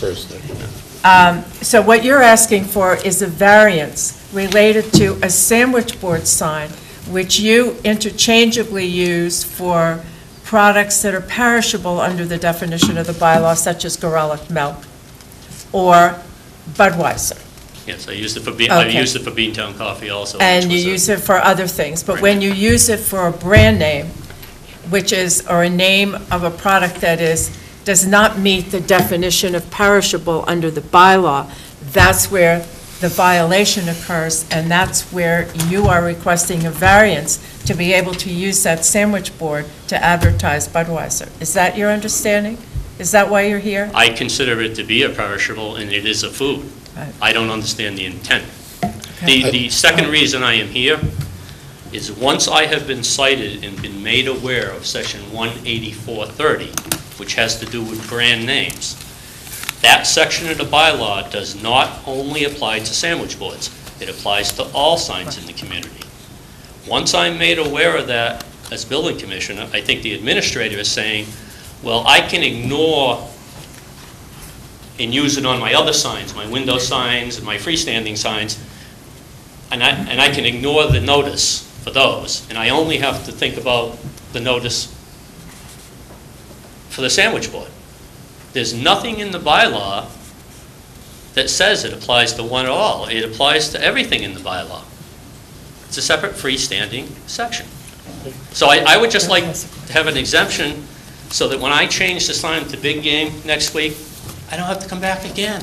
I've been at this 4.5 years. Right. Mr. Gore does mention in his letter, June 5, 2012, to Mr. Anderson, he says, furthermore, the sign code 184.10 states that products shall be displayed only if that brand, this is the brand name issue, you may wish to appeal this decision. It seems that we're here on both counts. Just on the sandwich board issue, is this the sandwich board sign that we're talking about? Or is there? No, that's a permitted sign. That's a permitted sign. It has nothing to do with that. Okay. No. Good. But after this letter, I wouldn't be allowed to put a brand name on it. I understand that. Just a little institutional memory here. Again, a lot of this interpretations are subjective. We keep talking once again about what is perishable, but this is a hindsight definition because it's not actually in the bylaw. And I think that we need to charge the Design Review Committee, which I don't even know has a quorum because they're one of the committees that have 3 or 4 vacancies right now. So we need to charge the Design Review Committee to actually come up with a little bit more defined definition. In regard to the brand name, you know, sometimes you do things and then what you did evolves over the years. My first job out of college, I worked for Anheuser-Busch, and I worked for them for some 14 years. And that is, in fact, how the brand name scenario came about. What we would do with the company, and this was a national policy, is we would pay, you were a brand new business, we would pay for your sign out front. Except we would take 3/4 of the sign with the Anheuser-Busch logos or our products, and that's what Pepsi did, that's what Coca-Cola did, and then we'd put Joe's Place on there. And that's what this remedy of the brand name in the sign code bylaw was fixing. But now it has evolved to take other things, the interpretation. It's kind of like going around the campfire. When you say something, by the time it gets to the other end, it gets somewhere else. I think if we all looked at supermarkets, looked at everything, what a brand name is, we'd all understand that brand names are part of our life. It is everything we do day in and day out. And I think the Design Review Committee or the sign code bylaw addressed the idea of billboards when they changed in fact, the brand name scenario. But that's my personal interpretation. I think it's very reasonable to go to the Design Review Committee and ask them to make some changes on this and come back with a warrant article for the spring or fall town meeting and something to present to us that we would put forward. Again, they recommend that, but those are my 2 cents worth there. Go ahead, Pat. But they only define perishable as applying to sandwich boards, not applying to a wall sign. I mean, according to the way I read this, perishable only applies to the sandwich board that you put out front, but you could put a brand name on the wall. No, brand name's under a different section of the bylaw. Two separate. You have to read one I'm sorry, section I don't 30. mean brand, I meant, brand name is under a different section. So brand name is for everything. It's not Okay. just for sandwich boards. It's for everything. For everything. But perishable is Perishable only is for just- sandwich boards. Right, for that specific. And we're not talking about a sandwich board. Yes, we are. That's all we're here for tonight is So we're talking about a sandwich board that advertises Budweiser? Budweiser, but what Mr. Anderson is afraid of is now that he's been cited for the brand name on a sandwich board, that he would have to come in to compliance with every sign on his property, meaning his window signs that happen to say Budweiser, because he's already been cited for a brand name violation. So, is it within our jurisdiction to actually even cover brand name signs wider than his building? no, he's here tonight for him. Right, I understand, I think I understand what he's asking, but I think he's also asking a bigger question, that the ideal situation would be, we as the board could say, until this is resolved, that bylaw is in abeyance, because we want to get some direction. He was trying to be honest, and he says if he understands the law, he should take down all those signs, as should 93 other stores in town. And he's saying, can the board do anything about this? I'm not sure we can. Well, what we could do is we could issue a variance like he's saying this evening and send to the Design Review Committee a letter and ask them to change these particular bylaws and bring them back to the board for presentation to town meeting. He's looking for a variance until that's changed. So If town meeting changes it and they want no Budweiser signs, I'd lose the variance and take it down. Okay. That's fair. I would have 2 motions then. My first motion would be I would move that we not grant the variance for the sandwich board. I just don't think it fits the standard that Brent mentioned last time of undue hardship, hold on a minute. Anyone can ask, just FYI, anyone can ask for a sandwich board sign if it meets the criteria, and that was my question to him. Does it meet all the criteria except the word perishable? And he has the definition. He's willing to make the sandwich board within the 15 feet. I understand, but I think I would move that we not grant the waiver in support of the building commissioner's determination of perishable. I'm going to second that because I have a problem granting variances like this. Because once you grant one variance, it's only specific to one individual, and it doesn't deal with all the other people who have the same issue. If we grant Brian a variance, then anybody else would be coming in here. Maybe we should look at it a little bit differently. I don't know whether it's hold it in abeyance or have a brief moratorium until the design review committee can come up with something that where they meet with some of the business owners and come up with something. But I'm not comfortable granting a variance because, as I agree with Brent, a variance has to be related to a hardship. And we've granted variances to people whose businesses are far enough away from the curb that people can drive by and not even see them.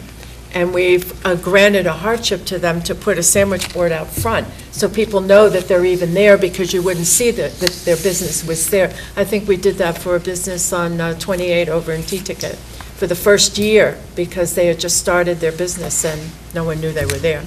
So there was a clear hardship. I don't see this as really a hardship.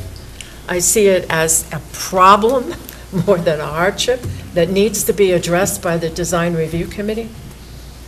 That's my point is that occasionally in government you have to get the attention of folks, and the only way we're going to get this bylaw reviewed and get the attention to bring it forward is to issue a variance that would in fact go away. That would be my intent, and that would get the attention. He's willing to allow that to go away based off of what town meeting says. My second motion would be to grant the variance for the brand name sign, and because I do want that issue to be resolved by the design review committee. I think that there are two different issues. But the only word, give you an illustration, the brand name, he can't even put on his sandwich board sign Garelic Milk. No, but he couldn't put it on his freestanding sign that changes letters. But he should. If he meets all of the criteria for a sandwich board. You have to read the whole bylaw. It's 25 years of amendment after amendment, amendments to the amendments. The freestanding sign that changes letters, what I'm saying is I would move variance on the brand name sign, and you could put Garelic on that. That's not your sandwich board sign you're talking about. The sandwich board sign, what I'm asking for is for the selectmen to give me a variance on the 18410, 30, because the present law states that the sign shall be advertised perishable goods for sale only, such as food goods. And I don't think either the building commissioner in this very belated memo that he gave to you, the letter to me, or any conversation or every other evidence here has in any way proved that beer is not a food. Now, at the last meeting I was at, the selectman, and I'm shocked that Selectman Flynn doesn't like variances, we issued a variance for bait to be on a sandwich board under a bylaw that says it's for food, so I guess it's food for bass. You know, we're stretching it here. I've asked for a variance that will go away when this goes to town meeting. Right. Just so we can get the issue resolved rather than dealing with it for another 4.5 years. Okay. We have a motion on the floor, but you have a motion in a second, so we're taking discussion. Brent? We were here last time, and I said it, and pun forgiven or whatnot, but we opened a can of worms, and Mr. Murphy, I agree. I agree with you that sometimes we need to do things to get attention, and I must say that Mr. Anderson has twice now made some very eloquent and reasonable arguments. For years, we've seen variances come before this board, and I've taken issue with the problems with the sign code. For every variance that we hear, I've no doubt there are probably many that never come before us, because somebody gets a letter from the building commissioner that says you're in violation and you can't appeal this if you want, and people say, you know what, I don't want to go through the trouble. The idea that it's a complaint-driven process is, and I can understand why, but it's also one that's ripe for abuse, because there are brand name signs in Stop and Shop's window, and I doubt anybody's complaining about Stop and Shop. And even if they did, do we really think that we would want to be on the front page of the Boston Globe because our building commissioner is issuing violations to a multinational corporation? There's got to be some reasonable litmus tests applied, and I think the sign code doesn't do that.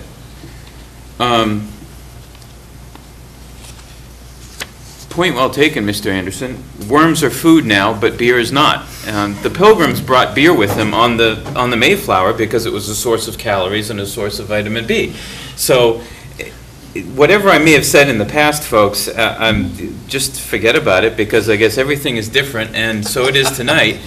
I'm going to go along with these variance requests because otherwise nothing's going to change. I've been arguing the case for 4 years now that we shouldn't be passing these variances, but nobody's listening to me in that regard. So I guess I'll try the other tact and approve every variance that comes our way.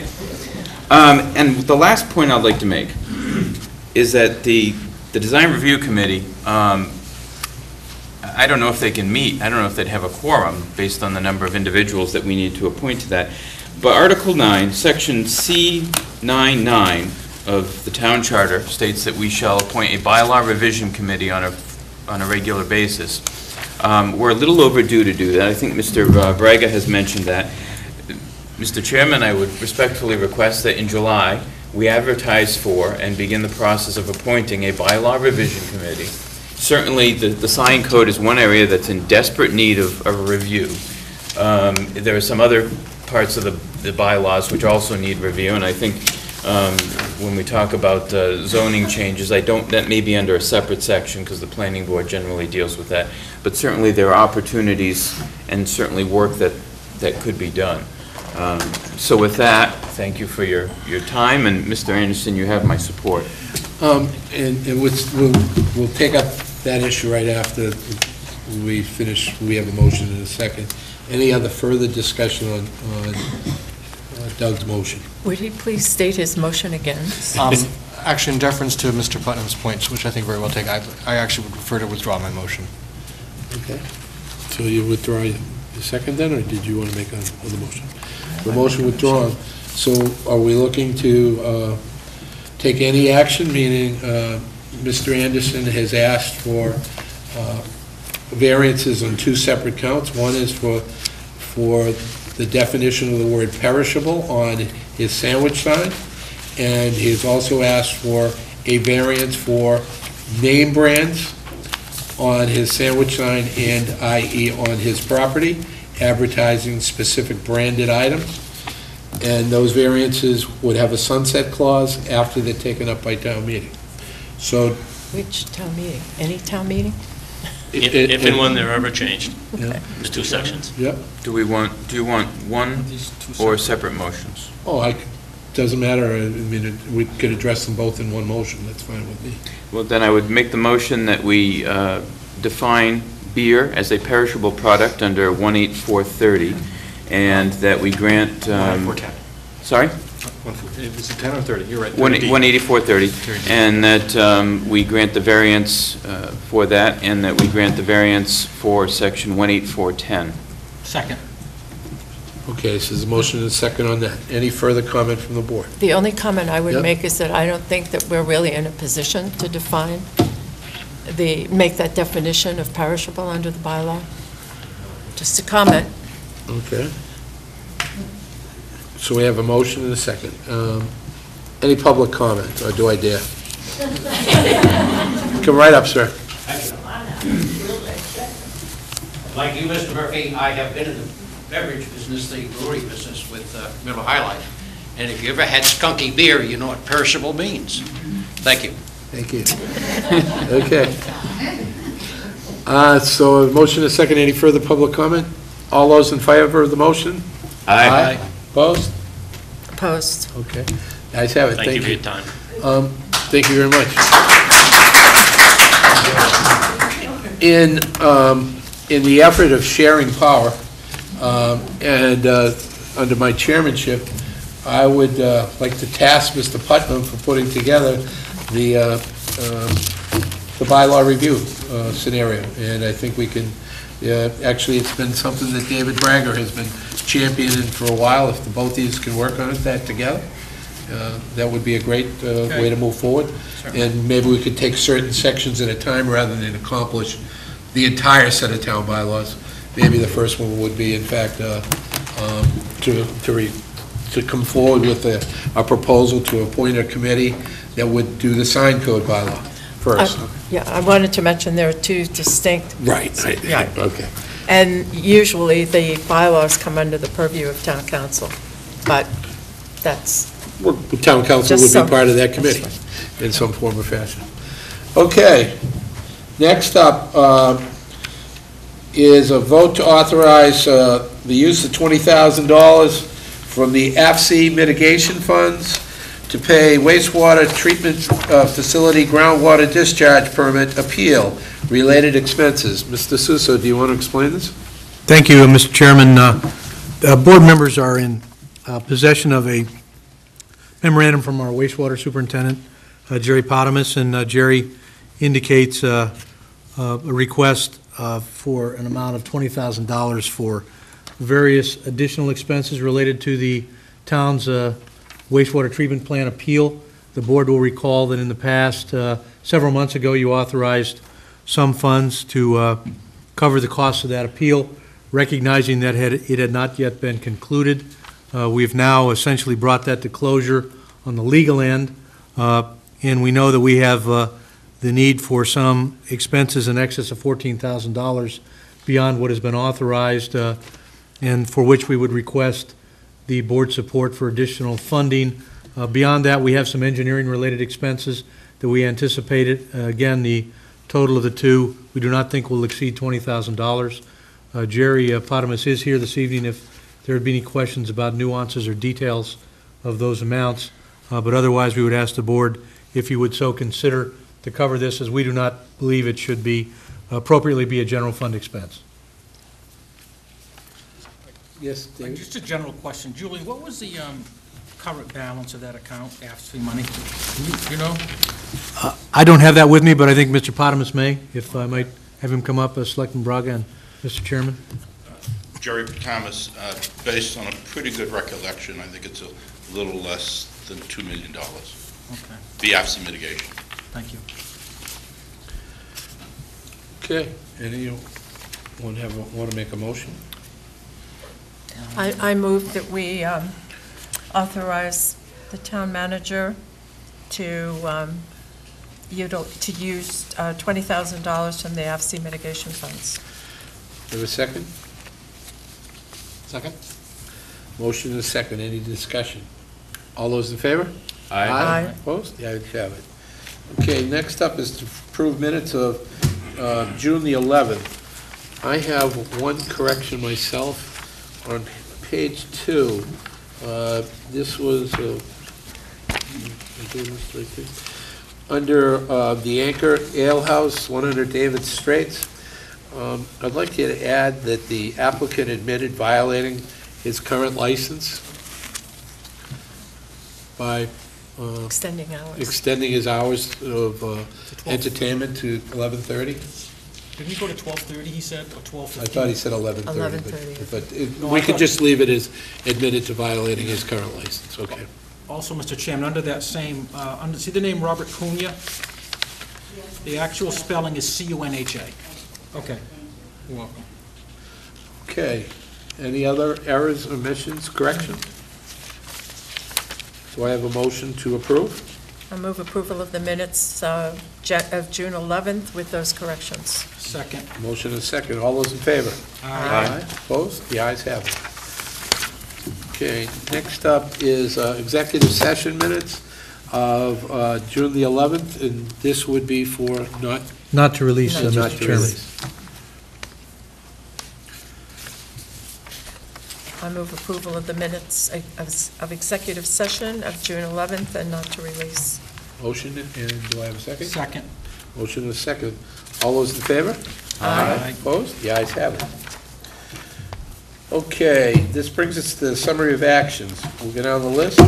I'd like to hold number 1, proclamation, Falmouth Amateur Radio. We'll have someone read that. Doug, do you want to read this one? Okay, when we get to that, okay.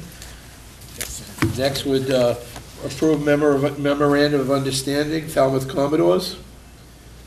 Approve request for 1-day liquor license, I'll hold that. Approve request for 7-day liquor licenses, Seacoast Shores Association, 6:30, 7/1, 7/4 to 7/8/12.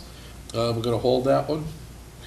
Approve request for special event, NBL 4th of July Parade.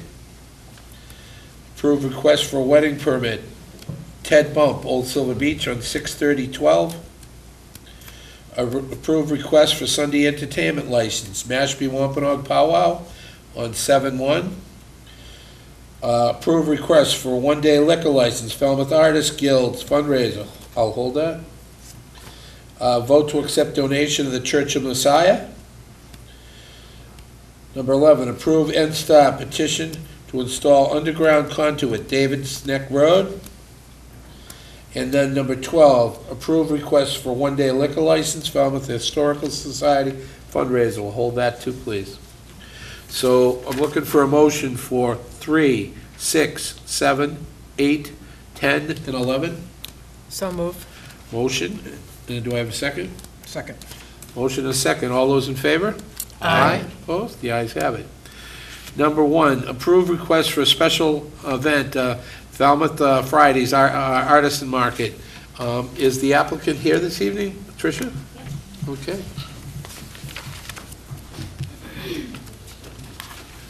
How you doing? You want to tell us a little bit about your event and how many days it is? And I'd be happy to. So I'm Trish Kozub, I'm from Katuitt, and I'm here with Sue Zimmerman and Ed Goldberg from Falmouth.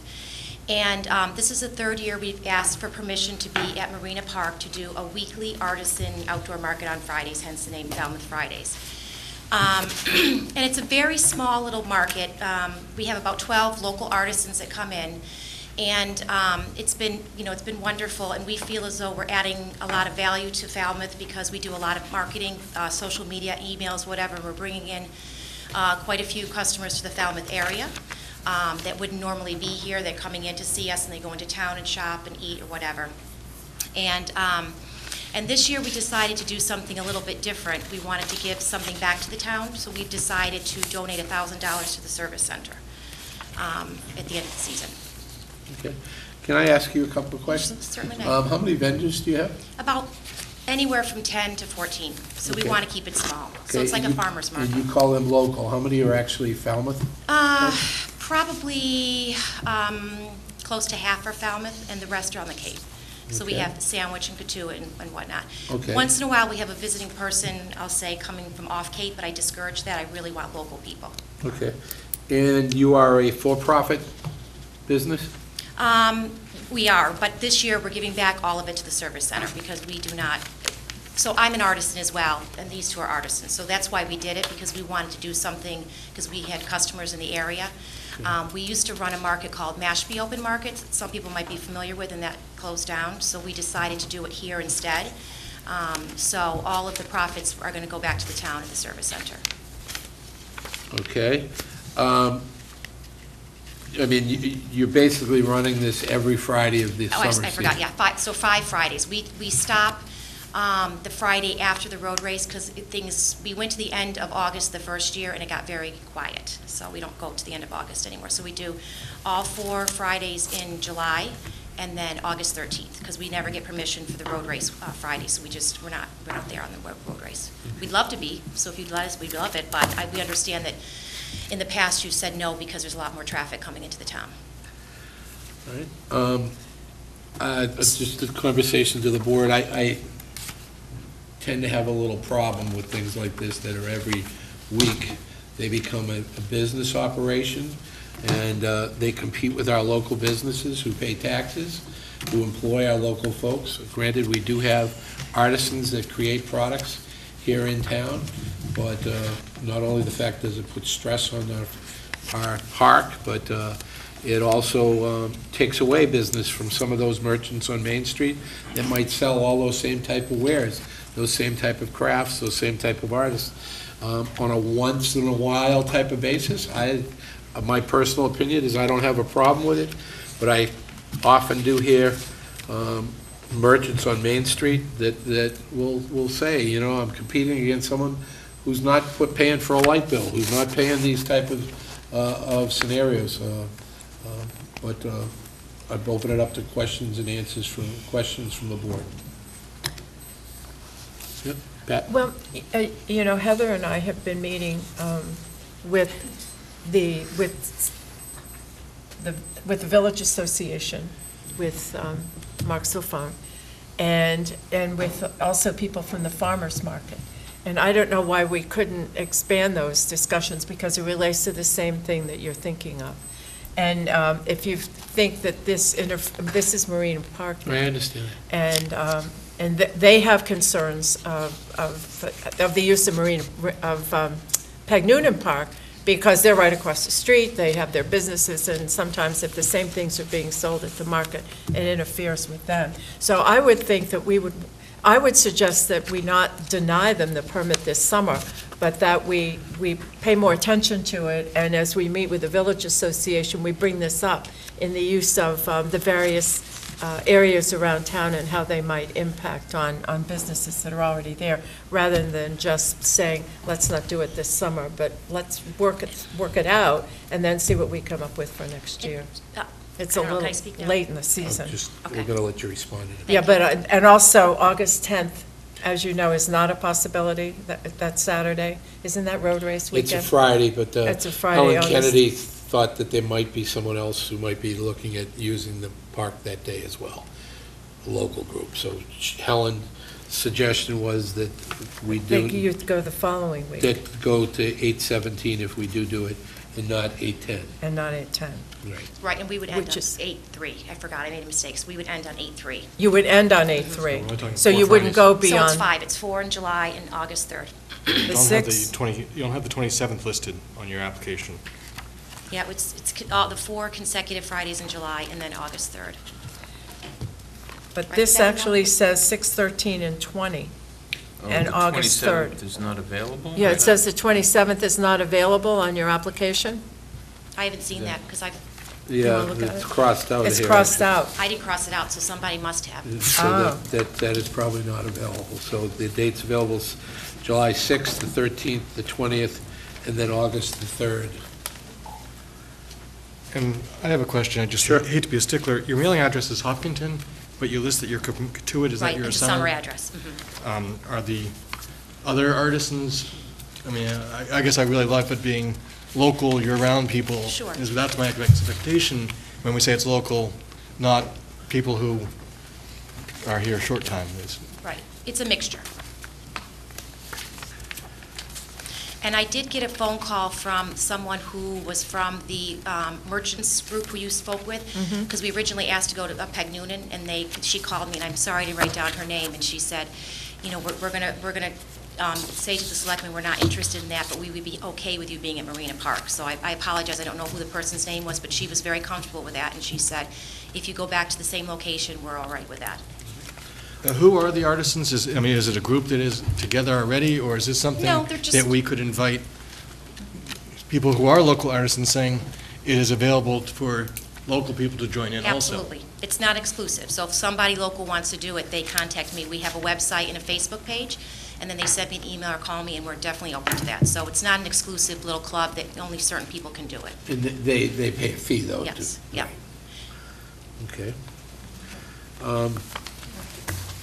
What's the pleasure of the board? Again, I think every week is kind of like a business. You know, we have the Main Street Fair a few times. We have had it once a year, I mean, those type of events, but whatever the board decides. Go ahead, Brent. 3 Fridays in July, 1 Friday in August. It doesn't seem too excessive to me, to be honest with you. Okay, so you'd like to make a motion? I'd make a motion that we approve the request for July 6th, 13, 20, and August 3rd. Okay. Second.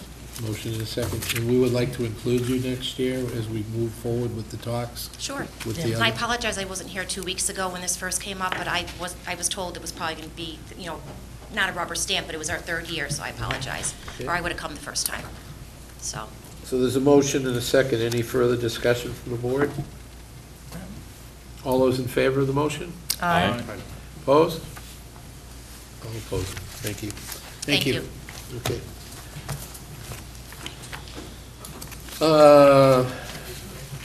Proclamation, Falmouth Amateur Radio Association. Doug, would you like to read that into the record?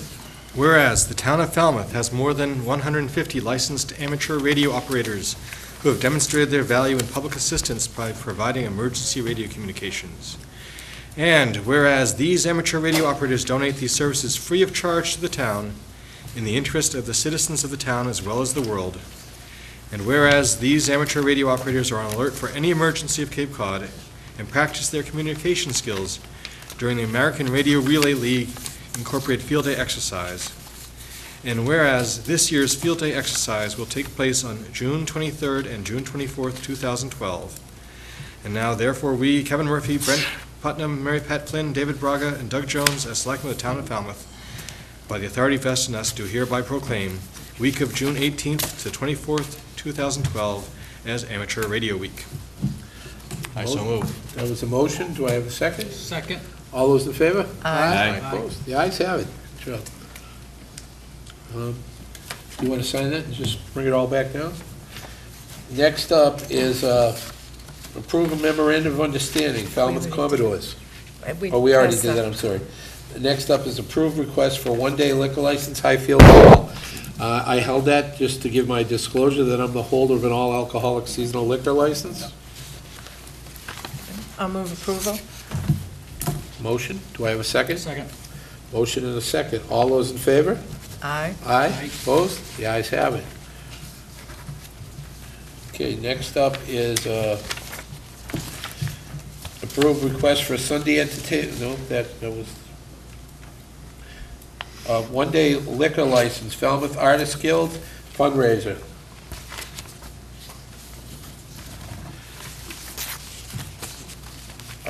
I'm just giving a disclosure that I'm the holder of an all-alcoholic seasonal liquor license.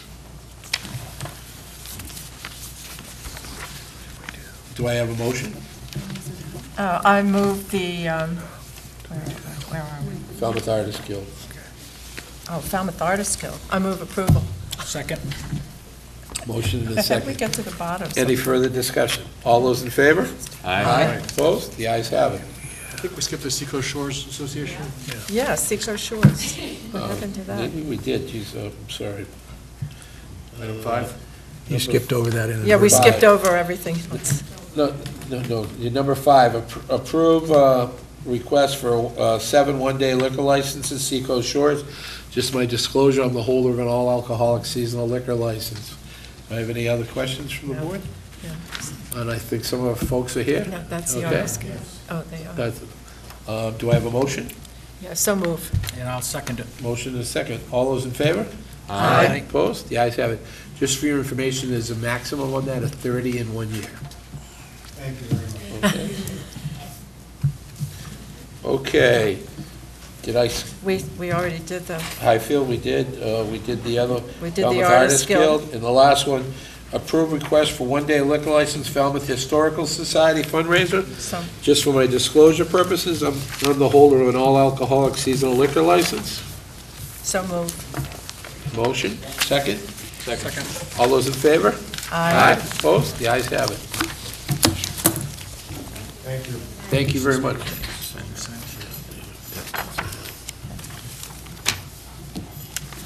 Town managers report. Thank you, Mr. Chairman.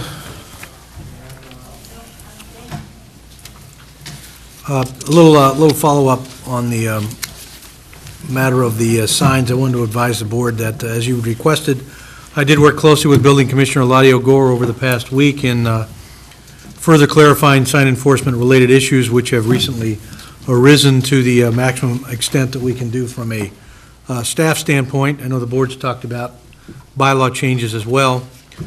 Just to inform, on this past Thursday afternoon, I joined Eladio and our sign officer, Ollie Fitzpatrick, as well as two members of the Design Review Committee for discussion with the Chamber of Commerce Board of Directors on the sign enforcement process.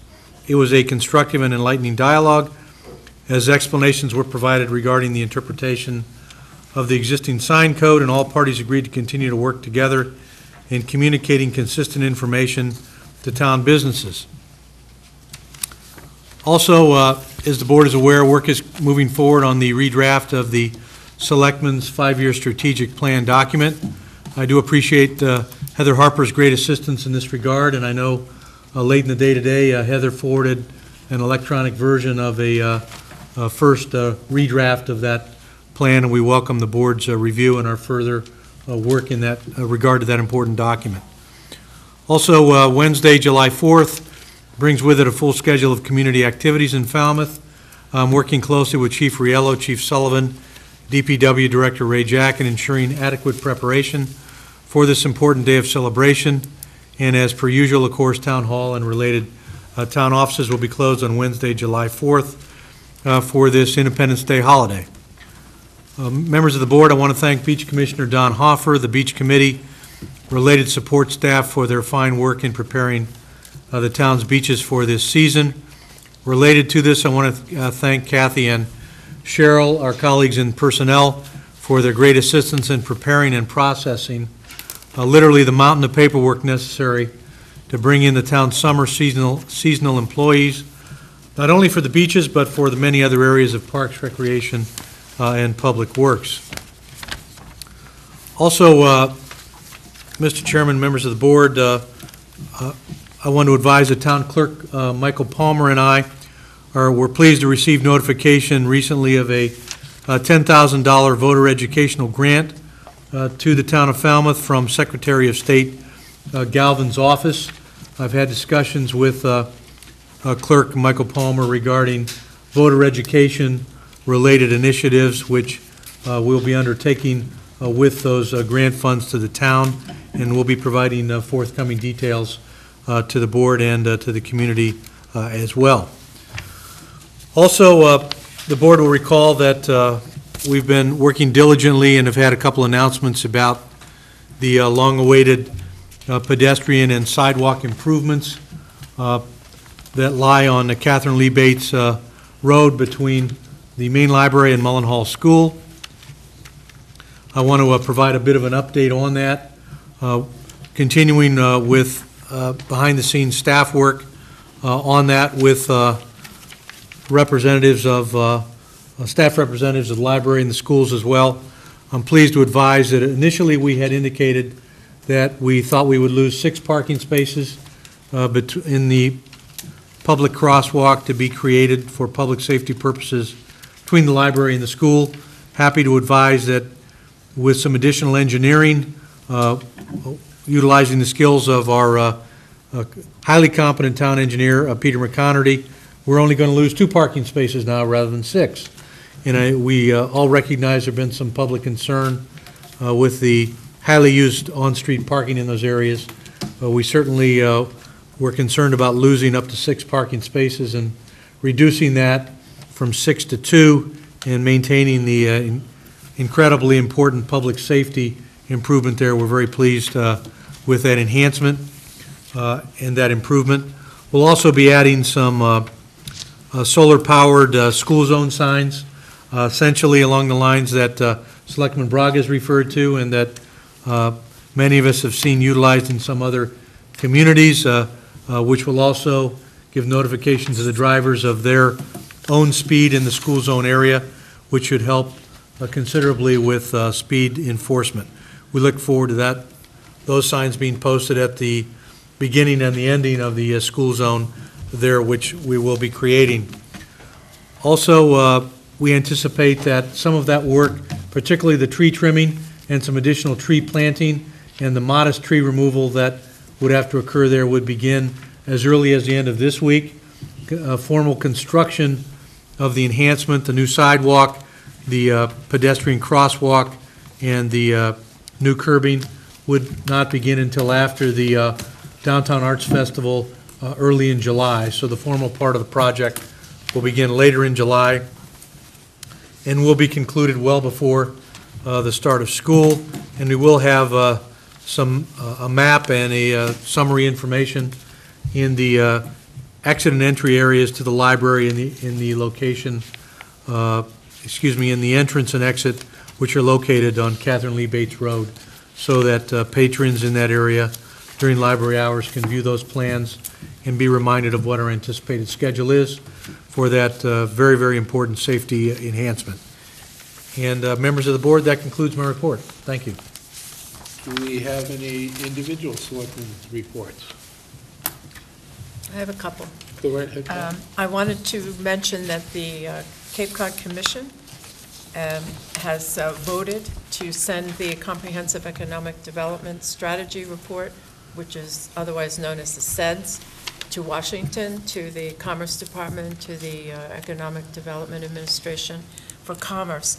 This is a 5-year report, and it was so well done the last time that the county received $65,000 in funds from Commerce to work with this. I have a hard copy of it. It's very thick, but it's also being sent electronically, and I think it would be really helpful to not only our EDIC, but the Economic Sustainability Subcommittee, as well as the town boards like planning and zoning. And it's just full of data that I think I mentioned before with regard to population, income across the Cape. Anyway, so that's out now. It's approved, and the documents I'm sure you'll find very useful. The other thing I wanted to mention was there was a piece, I think it was in the Cape Cod Times. It was written by Eric Turkington. And as you may know, that the Conservation Law Foundation, the Buzzards Bay Coalition have not been able to agree with EPA, Fed EPA, on a settlement regarding the lawsuit that they brought against the EPA. So it is now going to trial. And because it's going to trial, that if the EPA were to prevail in that, the EPA can actually make rules regarding non-point source contamination as well as point source. And the object of those two determinations obviously would be all the residents of Cape Cod as opposed to municipalities. So it would mean that if they do produce regulations, that individual homeowners, property owners would have to comply with those. And because no one else is as a party to the suit, there's been a discussion about whether or not the towns would want to become interveners in this lawsuit. If you are an intervener and you have status as an intervener, then you can actually have some say in the decision and how that might affect you. Now, the Sandwich Water District and the Bourne Water District have expressed great concern about the lack of any of the municipalities or the residents being an intervener. So Gregor McGregor, who is an attorney and in Boston, but he does a lot of work on the Cape, he has agreed, he has been in conversation with the Bourne and Sandwich Water Districts to determine whether or not there's any life to this concept of being an intervener. So the county has taken this up as well, the county commissioners, and because the Cape Cod Water Collaborative Executive Director Andy Gottlieb and the Executive Director of the Cape Cod Commission, Paul Nitzwicki, were both involved in the discussions originally with BBC, CLF, and EPA. And then they withdrew at some point when there was an agreement that they would try to reach a settlement. So the county is also looking at the at the possibility of maybe contacting the towns and not just the water districts, to see if there's any interest in the communities. Now, I've had some emails from people in the town who read the article by Eric, who is agreeing that, yes, towns should consider whether or not they want to be interveners. So I'm just laying out the information on this right now, but it's something that we as a board should really think about as a community as to whether or not there's any real purpose here and whether it would be important to do that, so. And in regard to that, Eric did send me an email, asked if we would consider intervening. I discussed it with Julian, and he is working with town council to see if in fact that's something that they want to recommend to the board or not recommend to the board. Well, and I think, yes, and we should know what other communities are doing too, and I think the county can bring that information back, and you know what other towns are thinking. And probably the managers' meeting, that might come up as well. So it's on their radar screen, and they're working on it to bring it back to the board. Okay, good. Okay. That's it.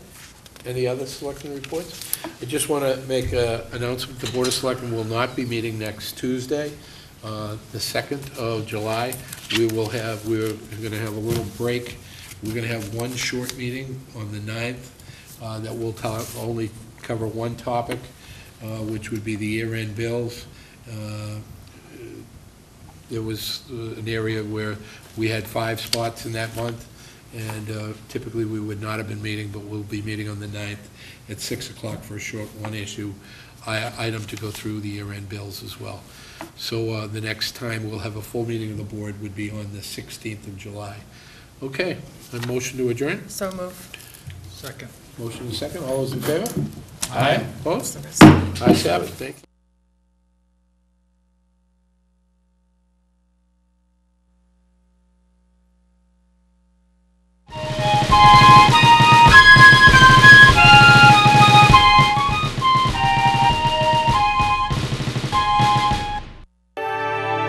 Green Harbor Waterfront Lodging is nestled in a woodland setting on a picturesque ocean inlet. Green Harbor offers so much for a fun-filled yet affordable family waterfront vacation. Enjoy our private boating beach with ramp and dock, free rowboats and paddle boats, oversized heated outdoor pool and kiddie pool. You'll enjoy our attractive waterfront and beachside accommodations. So visit us online at gogreenharbor.com.